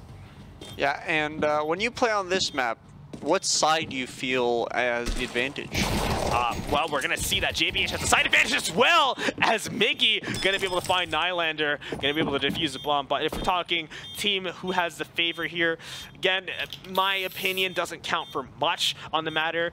I believe this map is relatively balanced, or at least considered so, by the wider community. I haven't heard much outcry about this one being notorious for being heavily favored to one side or the other. I could be wrong on that, but in any case, I do feel like it is very prone to baiting out risky plays because of the way the sites are connected. There's the opening through mid where you can go down the stairs and find the opening to the back and center of B. And there's also the one behind CT spawn where you can go down the stairs and have access to the sniper's nest as well as the door that can lead to it. So if you're feeling really brave as T side, you can try to go for a lot of secret rotation, but similarly for CT, you might be baited into making unnecessary rotation that can cause holes in your defense. Tyler, with the help of a flash, is going to be able to find JBH in the midst of the chaos. Top of each other? Yes, they are boosting. So that allows you to get through some cheeky angles that you might not be able to otherwise reach. But Jacob, just behind this wall, whether or not the Saints are aware of this is going to have to be found out shortly. Raya's going to find one where he goes down. But Petro almost going to be able to get the kill on Jacob with that Galil in hand. Andy just kind of really throwing caution to the wind there, quite literally jumping through and trying to see if he can find any shots. It's just Miggy left, and he's going to opt to save his gun, which I believe is a smart play. With only $50 in your bank account, you can't afford to be missing any guns, but he's trying to get over that fence. He finally gets through, and he's going to be able to run with that gun in hand. Not going to find any T wait for him. But if he goes over there and gets cocky, he probably would have died, but he decided to not peek over, to not fly too close. I think this is the first time the bomb actually explodes. I think you're right. I haven't heard the bomb explode up until now. You're right, and thanks to those indicators there, we can definitely verify that at least so far, that was the first bomb explosion on this map.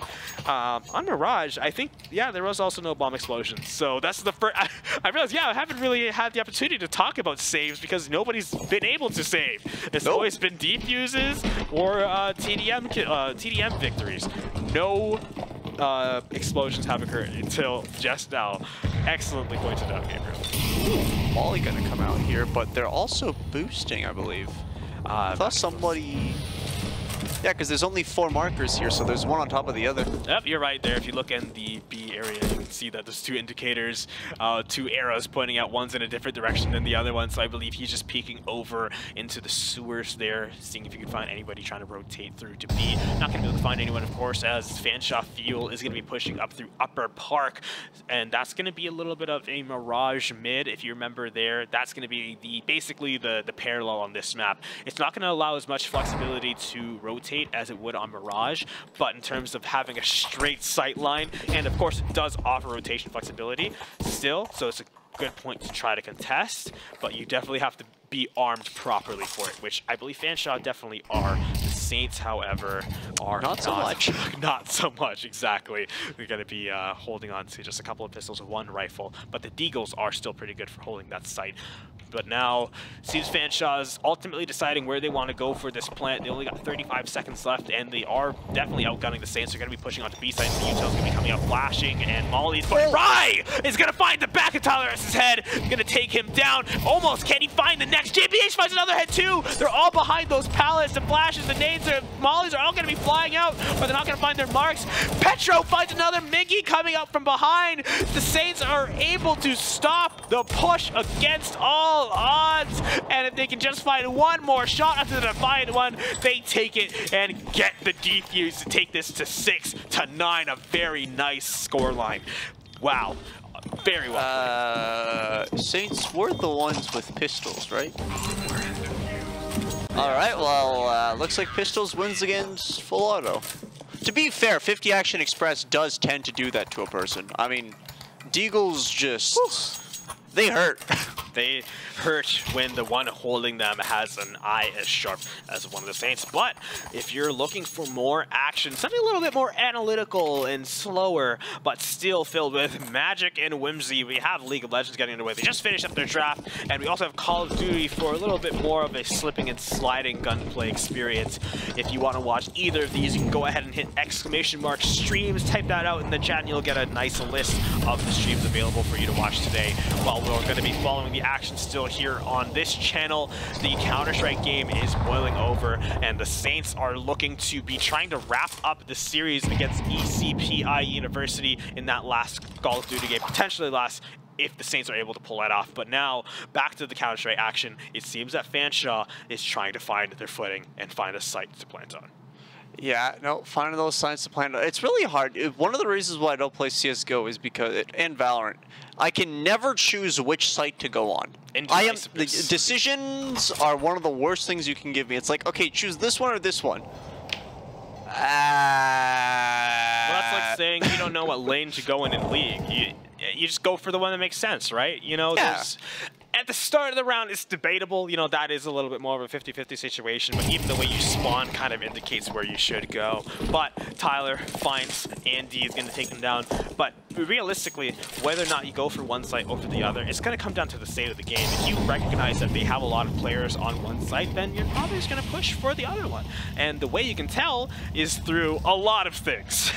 Seeing where somebody isn't can tell you where they are in a game like this, and that's going to fall down a lot on your game knowledge as well as your intuition and ability to read people. This is part of the beauty of this game, and part of the beauty of this game is needing to defuse the bomb. 40 seconds on the clock. He misses the flash, but it seems that the Saints are just going to hold, and again, they're going to let this bomb go off. They're just going to save their guns, because if you look at their dollars and cents, it doesn't make economic sense. Yeah, basically. They're just holding on to a couple of pennies, rubbing them together. So every single gun that they can hold on to here is worthwhile. And again, in fact, the last two members here for the Saints are the poorest ones. So at least their teammates are going to be able to buy some guns for themselves and take some action to the next round. But if these two went down, then they would leave some holes in their offense for this one. So Fanshawe feel are going to be able to let the bomb go off here, but the Saints are going to be trying to bring the heat for the next round.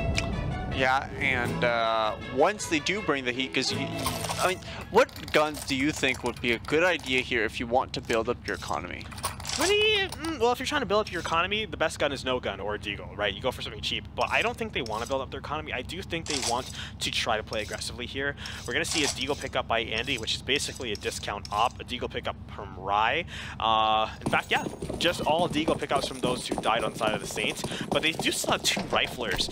This is technically an eco buy. You know, they're still playing poor, but I feel like they're still bringing enough offensive force that they really can't threaten a site. They are going to be losing two members, and now three thanks to Cheese.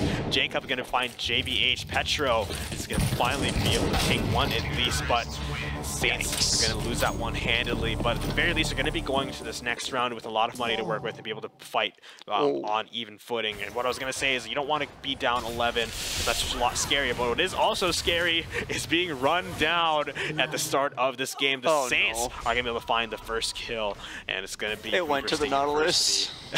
Well, they got a kill, okay? That's a lot better feeling if you're a Saint than losing your last game, getting completely rolled. You got a first blood, who cares what goes to Nautilus? All right, fair enough. Yeah, they did get first blood on that invade. On the Karma, the support did end up killing the support. So I guess support diff. But yeah, so looking at the draft here, we have an Aatrox against the Cassante in the top lane. So kind of a pretty standard matchup here. Something Cassante won't be able to...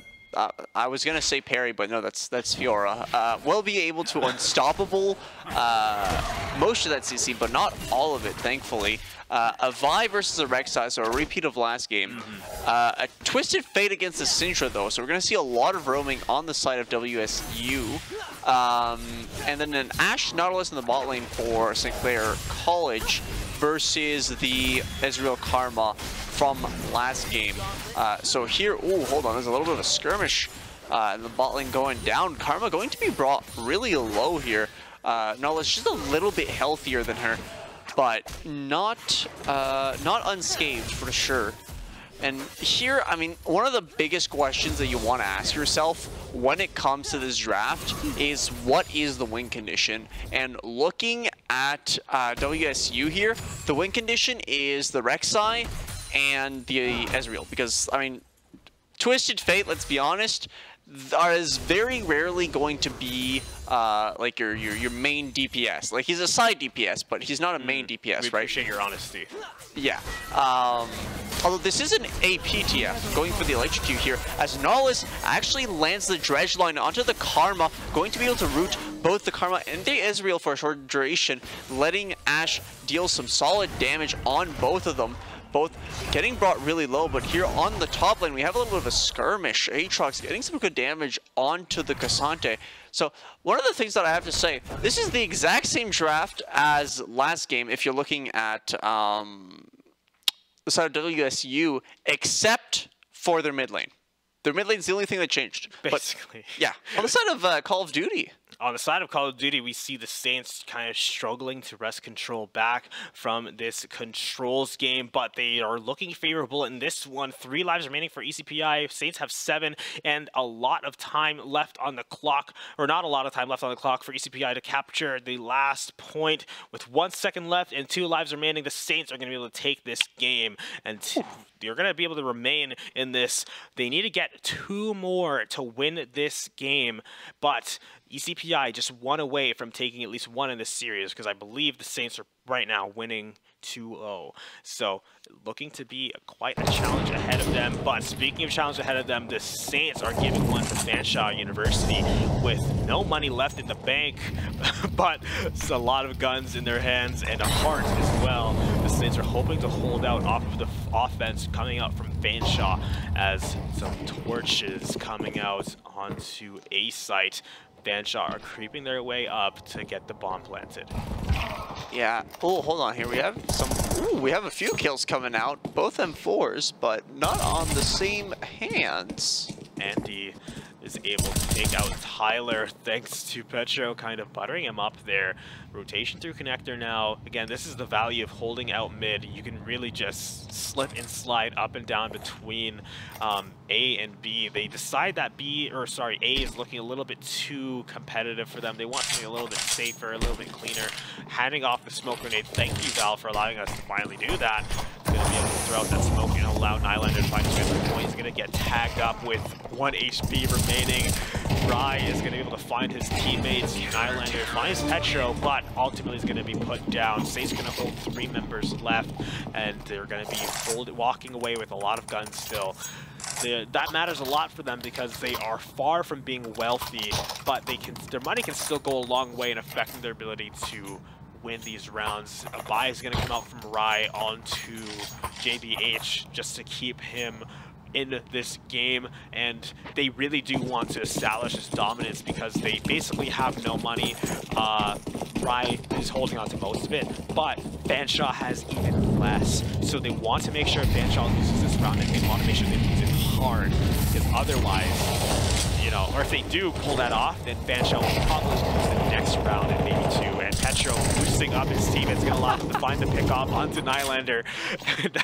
This is the value of it. You know, you get to hold angles that you can't otherwise hold. The enemy team isn't going to be looking there when they walk past it. They're not expecting it. So he's going to get taken out. I realize, you know, you're probably more of a Valorant person, so you've never seen something like that before, but that's what these Source games will let you do. Let you exploit the systems to your favor. I'm familiar with Source a little bit.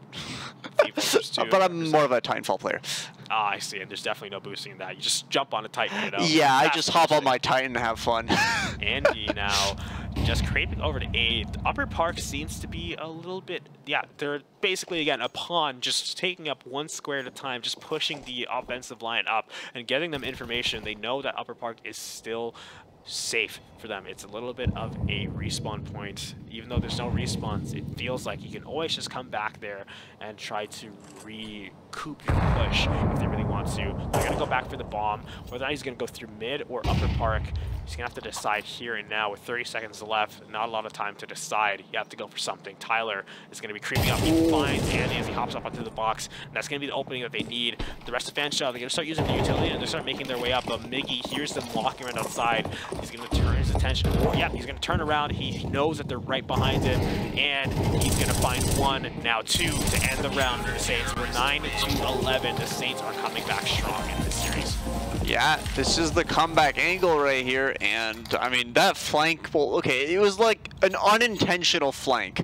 Everybody went right by him and didn't care to check the little area that he was in. They don't have the time, yeah. Like, it's like you said, like, they can't check there because they have 20 seconds left. One of their guys found to pick up. It's go, go, go, go, go time. You're not going to take the time to check around. But the Saints are, in a matter of, what, 2 CSGO rounds, are able to take another point. And this could be the last game of the series, I think. Again, I believe St. Clair is 2-0 against ECPI University. Not quite sure on that. We haven't been able to follow the action, but the esports students have been covering the action on that stream. So if you are watching, you'll know more than I what the scoreline for this series. But First Blood going the side of ECPI. They're going to be making a beeline for B, and they're going to have a lot of progress. 2 pips already. St. Clair College, it's looking bleak for them. They're already losing B at the start of the round, and just like that, now ECPI University has 2 minutes to capture A, and the Saints are already trying to scramble over there to pick up the scraps off of this round.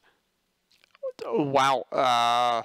Yeah, the Call of Duty is always a game that I struggle to understand because there's so much sliding, but it's hard to understand how the inertia functions. Because I come from a Titanfall and Apex background, right? So for me, you got to run for a little bit before you can slide, right? You got to have momentum. But in this game, it's like, yeah, okay, I press my slide button, I go fast, and it's like, whoa, okay. They utilize it to their. They utilize it very well in this game because it just makes you so low profile, allows you to slide through, gain momentum, as well as become a much harder target to shoot, as well as still being able to shoot your target yourself. So sliding through these entry points gives you such a good advantage against your opponent. But ECPI University trying to get onto the point is going to get wiped away by St. Clair College. Just going to clean off that slate with 1:30 left. No pips captured. B was a lot easier for them to take than A is right now. The Saints have found their momentum and they're sticking to it. They're not going to allow. They're holding all these angles down so perfectly. They're not going to let them get through any of these. We have Zarin watching this diligently behind the tank, but Shu is sliding around on the other foot. Gonna see if he can find anything. The Holy Bros is gonna take down Siri behind the truck, and that's gonna be a huge opportunity to open up the site. It's gonna be cleared up, but there's 2 Saints reconvening to try to find it there. Zarin, I believe. Yes, he is. He's gonna go down, but Siri with the respawn and relocation is able to take him down. Now with 40 seconds remaining, ECPI University has to find their opening to get onto the point, at least start catching at least 1 pip, because it's gonna be very difficult otherwise. They find the headshot into Zarin. Dispel is going to go down, but it's still going to be anybody's game realistically. If this is enough time, especially since the clock freezes while you're capturing it, ECPI just has to get 1 good push, but Siri is going to make sure that's impossible. He's jumping behind them. The Holy Bro is going to go down next. He finds a third, the Vortex. He's got talent, and he's showing it to them. The slide is not going to be enough to keep you out of Siri's line of sight. The 6-kill streak, now 7. Siri with the multi-kill. He's going to be doing everything, holding the Saints on his back, and he's going to be able to take them down. An 8-kill streak. So well performed by Siri. That's my guy. How many do you need for an AC 130? I don't even remember, but I can verify I've never gotten one in my life, but Siri, I know he's gotten his fair share. As you can see, he just really took control, rotated so perfectly, held every angle he needed to, and took this game in his hands. Whether or not that's the series for the Saints, we'll find out soon enough, but we're back to Counter-Strike action as the Saints have taken it to 11-11 on this overpass.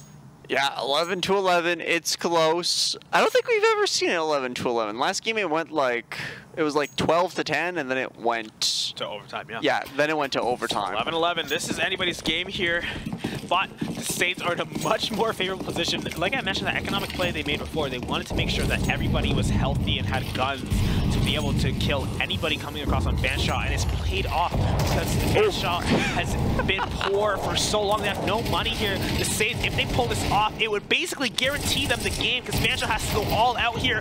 But it's a 1v1 basically to determine the momentum, the angle of this game. If Saints win this, the game is as good as theirs. But if Fanshawe do them, they're still in the game. He couldn't be in a better position. Andy in the sniper's nest. The frag's gonna come out to provide a little bit of a smoke cloud. The Molly's gonna come down to put him down, force him off of that plant site. He's just out of his scope, and now the position that was once an advantage is now a bit of a prison. He's forced to come out of his comfort zone and jump down, make his presence known. He fires his gun to kind of mask. Here's when he gets the no-scope, and he gets the kill, the no-scope of his life, taking Fanshawe's hopes and dreams with him, getting the defuse. They have a good amount of money to work with thanks to that loss streak bonus, but it is still far from comfort. They're at most going to be able to go towards some AKs, maybe an op if you really feel like getting one, but not even, because once again, you're going to see a Mac 10 coming out from Cheese, and Defiant One gonna get the AK. AK's on everybody except for him. Mac 10, this tells you he's really just gonna want to get in, get close, get information, potentially die immediately. But a valiant sacrifice. Yeah, literally. It sounds like a joke, but at least the way I use Mac 10, I'm not sure if he's gonna try going about it the same way. You just gotta run in, try to get any kills you can, and that's also information for your team, so they can play a lot more informed, a lot well. He's watching the wrong side there.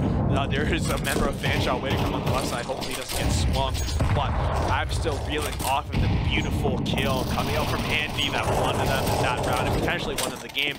No deaths yet, but we find the first one. Cheese is going to go down to YCS. The Mac 10's not going to be able to use the way it was intended. Sacrificial lamb. It was a sacrifice, but he didn't get to go out swinging.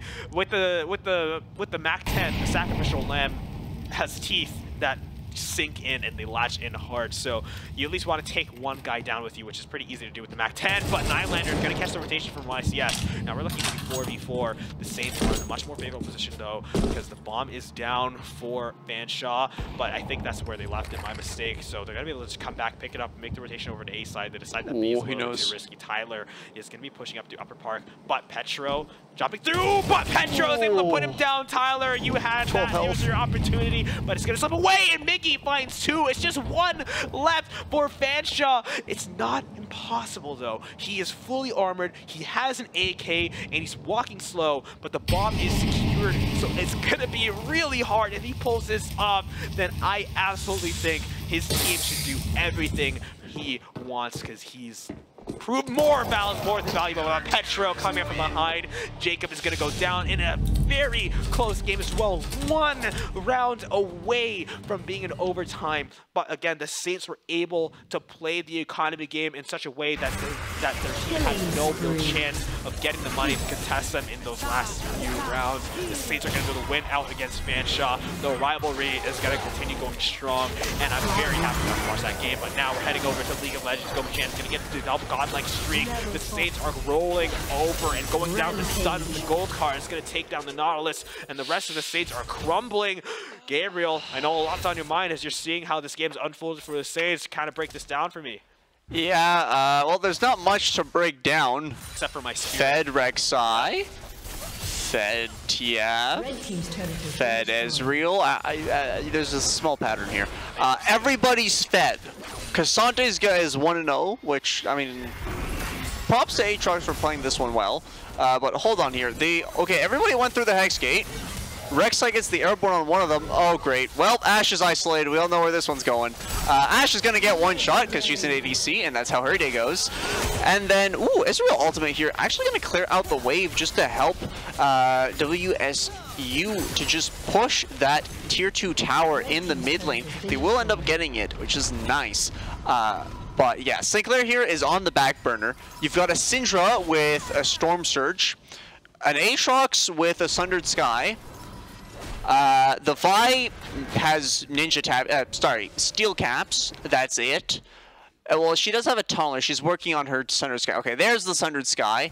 Ashe doesn't have her first item yet. She has Boots. And Nautilus has Locket of Iron. So the only person without a first item is the ADC, which is not what you want. But here, ooh, hold on here. Crystal Arrow will connect onto the Rek'Sai. Rek'Sai going invulnerable in the ultimate, but the shutdown will come through and will land on the Aatrox here. Aatrox going to get sent over the wall by the Aatrox, but in the bot lane here, we've got Syndra getting one shot by the TF. The chains from the Karma going to lock down, but ooh, hold on, shutdown coming through. Vi getting the TF, Ashe getting the Cassante here. Big team fight, big shutdowns, lots of gold going to St. Clair here as the lockdown from the Vi will get onto the Karma. The Karma with those mantra Qs and that chain will end up getting the kill onto the Vi. Yeah, getting 1v1 by a support, that never feels good. Yikes. But it's a Karma, at least, you know, you can't... Yeah, at least it's not like a Sona. Then again, we're probably never going to see Sona in pro play again. Copium. I wish. Sona's just so fun, but she's, like, never there. I don't know. I wish she could come back, but let's be honest, she's too simple of a kid to ever get into pro play. I mean, like, I'm more partial to the Defense of the Ancients, but one thing I really appreciate about League of Legends is the stories they can tell and the characters. I love Sona's story. I wish she was a little bit more viable, because I love to see that character a little bit more. But speaking of stories, a story is being told in the scoreline for this series between First State University and St. Clair College. 21-8 kills. I don't even want to look at the gold, because Gabriel, I know you can tell me a story about what that means for the Saints on the net worth side. Well, yeah, the Saints doesn't have much gold, and I don't think they got any of the grubs either. So it seems to be a void pathing for WSU, but a drag pathing for St. Clair College, since they do have 2 of the drags. But yeah, the fact that the Cloud Dragon did go to WSU does mean that there was some negligence in terms of objective control, which isn't ideal. But yeah, and just looking at the towers, WSU hasn't lost a single tower yet. And St. Clair is down to their tier 3s on 2 out of 3 lanes. I'm trying to think, like, you see, these are the thoughts of a processing brain trying to calculate how you can win. And I'm cooking something here.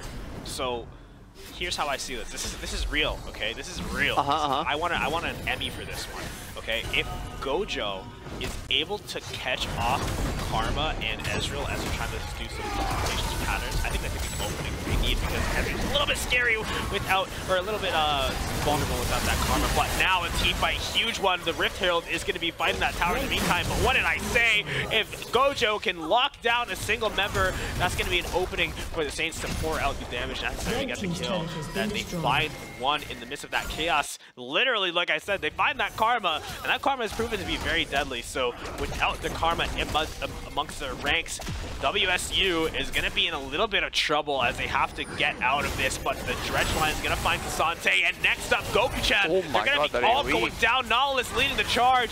Ezreal with the ultimate, but it's not going to be enough to deter the push from the Saints. Cassante is going to go down eventually. The flash out to save his life. Goku-chan is going to be running away, but Vi is giving chase with a flash. Oh. Him down with a shutdown. Huge gold swing is going to go the way of St. Clair College. The net worth is looking beautiful, but they find the Ezreal as well with the blast root. Can he get away? No! Gojo with the rest of the crew is going to roll him down, and you complained about the Gale going to the Nautilus at the start of the round, but now it really matters. They're going to get the gold on the ADC. Very well played by the Saints, and they are still fighting to the nail for this game. There was a kill back though. Zadox? Is that how they say it? Does end up getting the kill onto Vi, so that's not ideal. But yeah, you were right. They did get a lot of shutdowns in that fight, and the gold is swinging their way, but there's still a 9k gold lead on the side of WSU. So here's how I see this. Saints have the ability to press a button and stun somebody, and that person is stunned. There's nothing they can do about it. Wait, what button? Vi's button.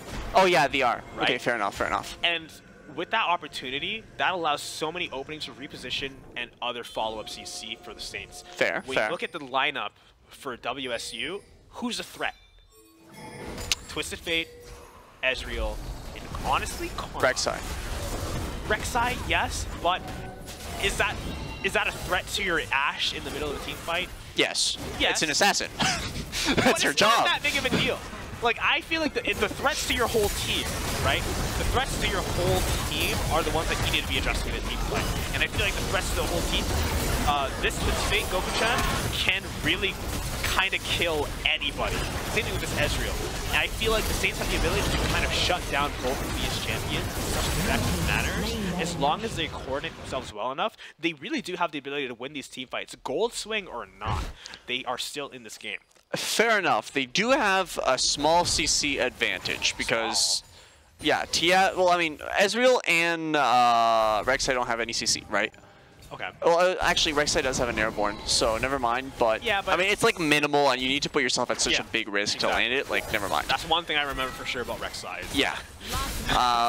But yeah, the problem is the Rek'Sai can lock down anybody, and with the fact that Syndra can't counter or like stop Rek'Sai's engage because they go untargetable, it's kind of hard here, and mainly with the Baron buff now on WSU, they can't really do much. I mean, that inhibitor already goes down. The top tower is going to go down. The World Ender does get popped, but Aatrox getting stun locked through the tower. Cassante pulling his ultimate, gonna start DPSing because he's tanked more than enough for today. Syndra gonna get the kill onto the direct side, but Ezreal going to pick up on that Nautilus as Cassante chasing down the Vi, going to kill her too, and the Syndra, because, you know, why not? So, right now, yeah, I think that's going to be game for Clair. Because, yeah, those Tower 1, Tower 2, and there goes the Nexus. Oof. Well, hey, my analysis, I think, was right. I think if they played those team fights a little bit more tactfully, they might have had a bit of a better chance, because they saw glimpses of it. What did I say? They just find the karma at the start of a team fight, and then pick off the remnants of the side of WSU, but they just weren't able to pull it off in those last moments there. But I think they still had the chance, and not to disparage them at all, they played really well for how behind they were. Yeah, how behind they were, how heavily the cards were stacked against them, pun definitely intended. But they are going to lose that series 2-0. But heading into the last game of the night, we have Call of Duty. Who would have guessed? I mean, it is wait, hold on. Game. Call of Duty last game. That has never happened before. Might have. The joke I was going to make was that for such a fast game, the lobby creation system definitely gives a lot of downtime between games. So despite it being one of the fastest titles, we are going to see it be the last one of the night. But St. Clair College are going to be against ECPI University in potentially the final game, but the Spell looking to make that a little bit harder to see, as its first team to get 250 points on the hard point. You have to stand on the point to capture it.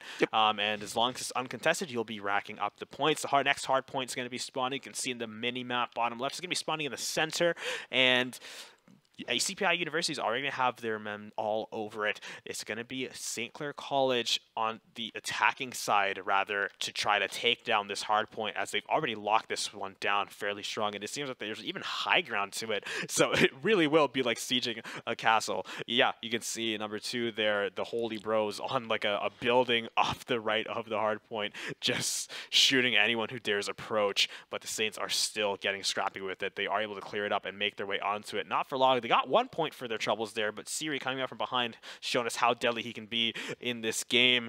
Going to be rotating around. The Saints are going to have their feet on the point. They're going to be getting as many as they can on the high ground here. The Holy Bros is going to try to be a bit of a pest, but he's going to be taking some fire himself, doing a lot of damage there to Zarin, but it's not going to be enough to take him down. That's when you want a grenade.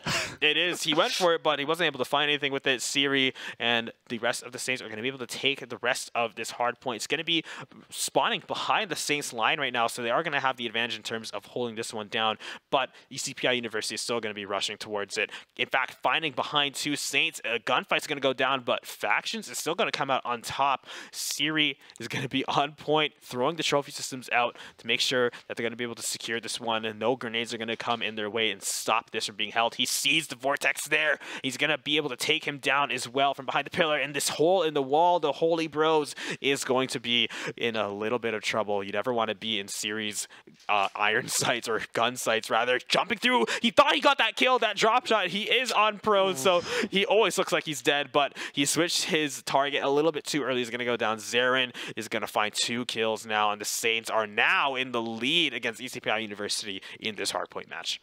Yep, Saints being in the lead is good for them, but they have to play this one smart. They still have to make sure they don't get too cocky, because one of the things that does happen is Call of Duty has a pretty short TTK.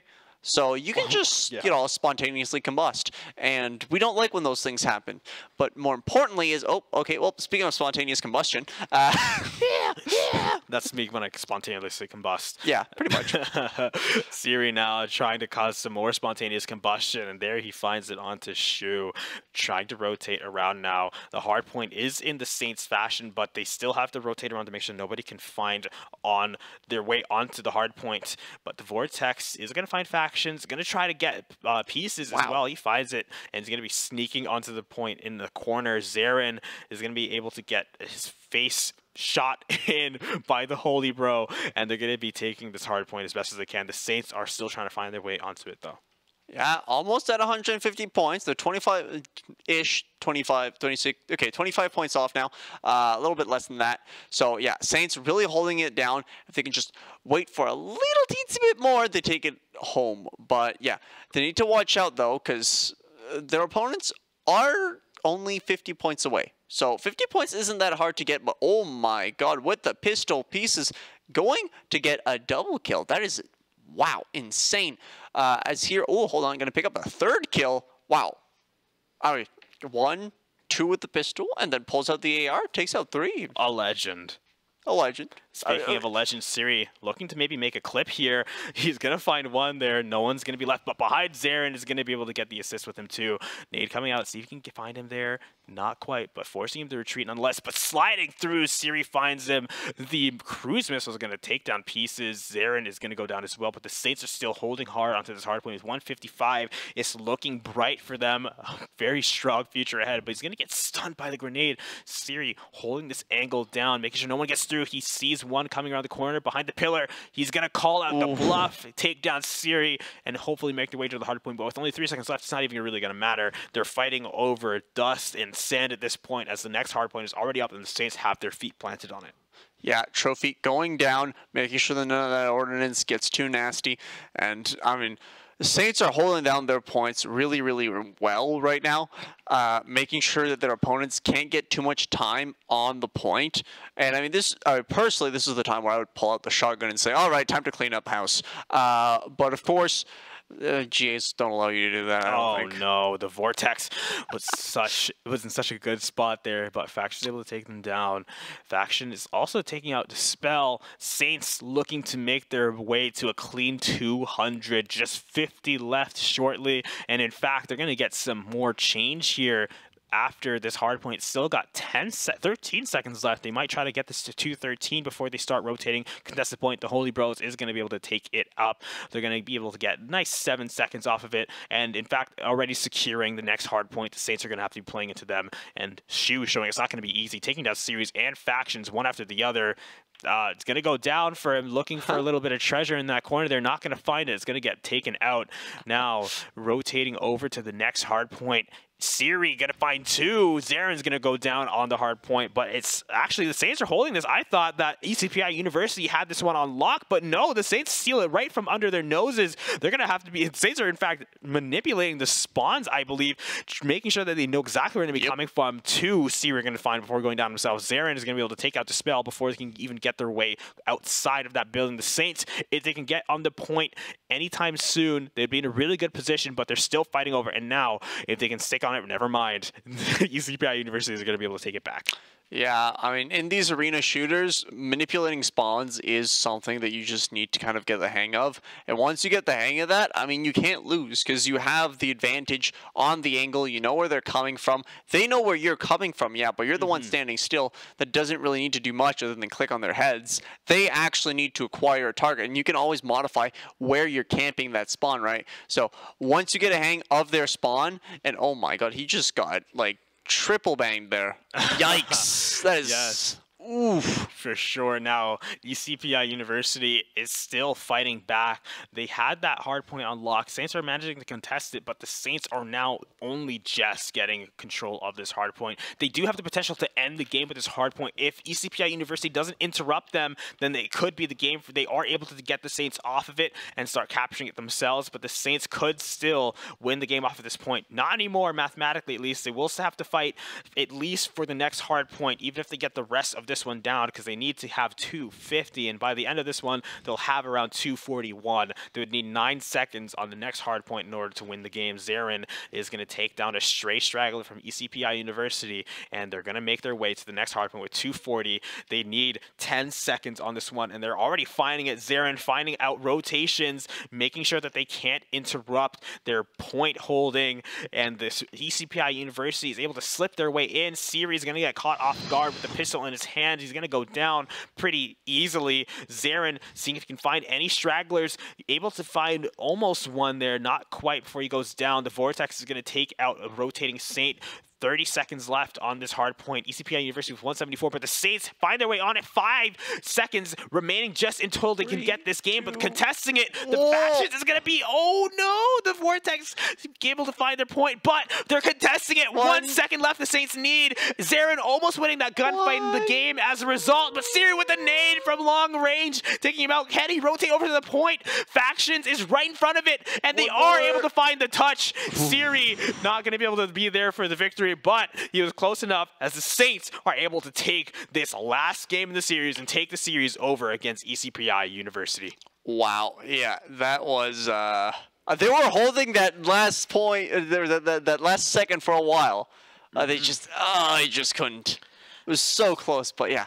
So I mean, for the last game of today, it was pretty good, pretty entertaining. Pretty good, for sure. And I'm sure that the esports students broadcast team were able to put on a great show for all of you who decided to tune in for that one.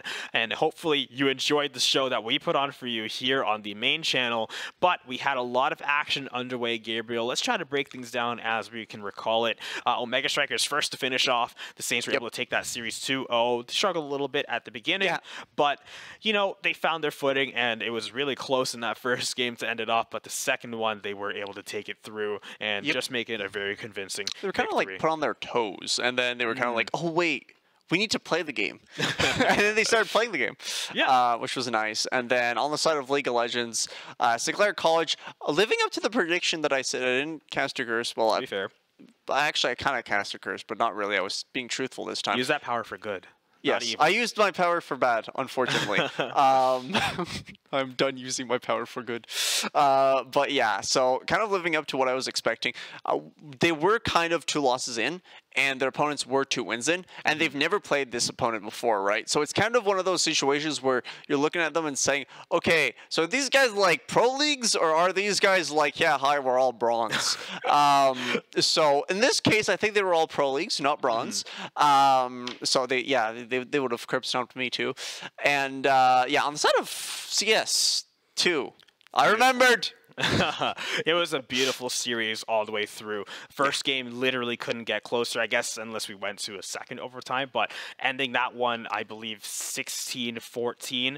Fanshawe was just 1 game away from forcing the reset on the overtime. And the second game ended off 11-13, going the Saints' way on overpass. First map was Mirage. Again, you know, a little bit of history between these two teams. Tyler, as a previous player for the Saints, now playing on Fanshawe Fuel, showing he did not make a mistake switching over, because even though Saints ended up winning this time around, that team's shown a very scary amount of potential, and that the Saints are having so much respect for that team. Every time they play Fanshawe, you can feel the buzz in the air. The Saints are always so excited to play them. So absolutely all the respect in the world to Fanshawe Fuel. Excellent game coming out today. Saints are going to take it over on them tonight, but in the future, who knows? Yeah, you never know who's going to win between those two. And I mean, I think that pretty much sums up the games that we have here. Omega Strikers, Modern Warfare. You know, going to lose out to our Saints team 3-1. Again, our Academy Call of Duty team, they have a huge amount of shoes to fill, okay? Not a big shoe, a lot of shoes to fill from the varsity team, because the varsity team has so many accolades that can be tried to be met by the academy team, but it's a very tall order for them. But tonight, they're showing that they are capable of a lot with a very strong victory over ECPI University. And I'm very excited to see what more that team has for us. And I'm also very excited to thank everybody for watching us today. Thank you, Gabriel, for joining me. Thank you to everybody in the back. So many people today. Not able to keep track of all of you. My apologies. But we thank you all for putting on this production. And of course, my favorite people to thank is our sponsors who make this show possible. We have Tim Hortons, HyperX, Subway, the St. Clair SRC, and the St. Clair College Alumni Association. So thank you so much for making these shows possible, and we thank you once again for watching. Tomorrow we have CVAL action starting at, I believe, 12 o'clock, so you don't want to miss any of that going on. I know I'll be there. Hope that you will be too. But thank you for joining us once again tonight. Hope you have an excellent night, and take care. GG.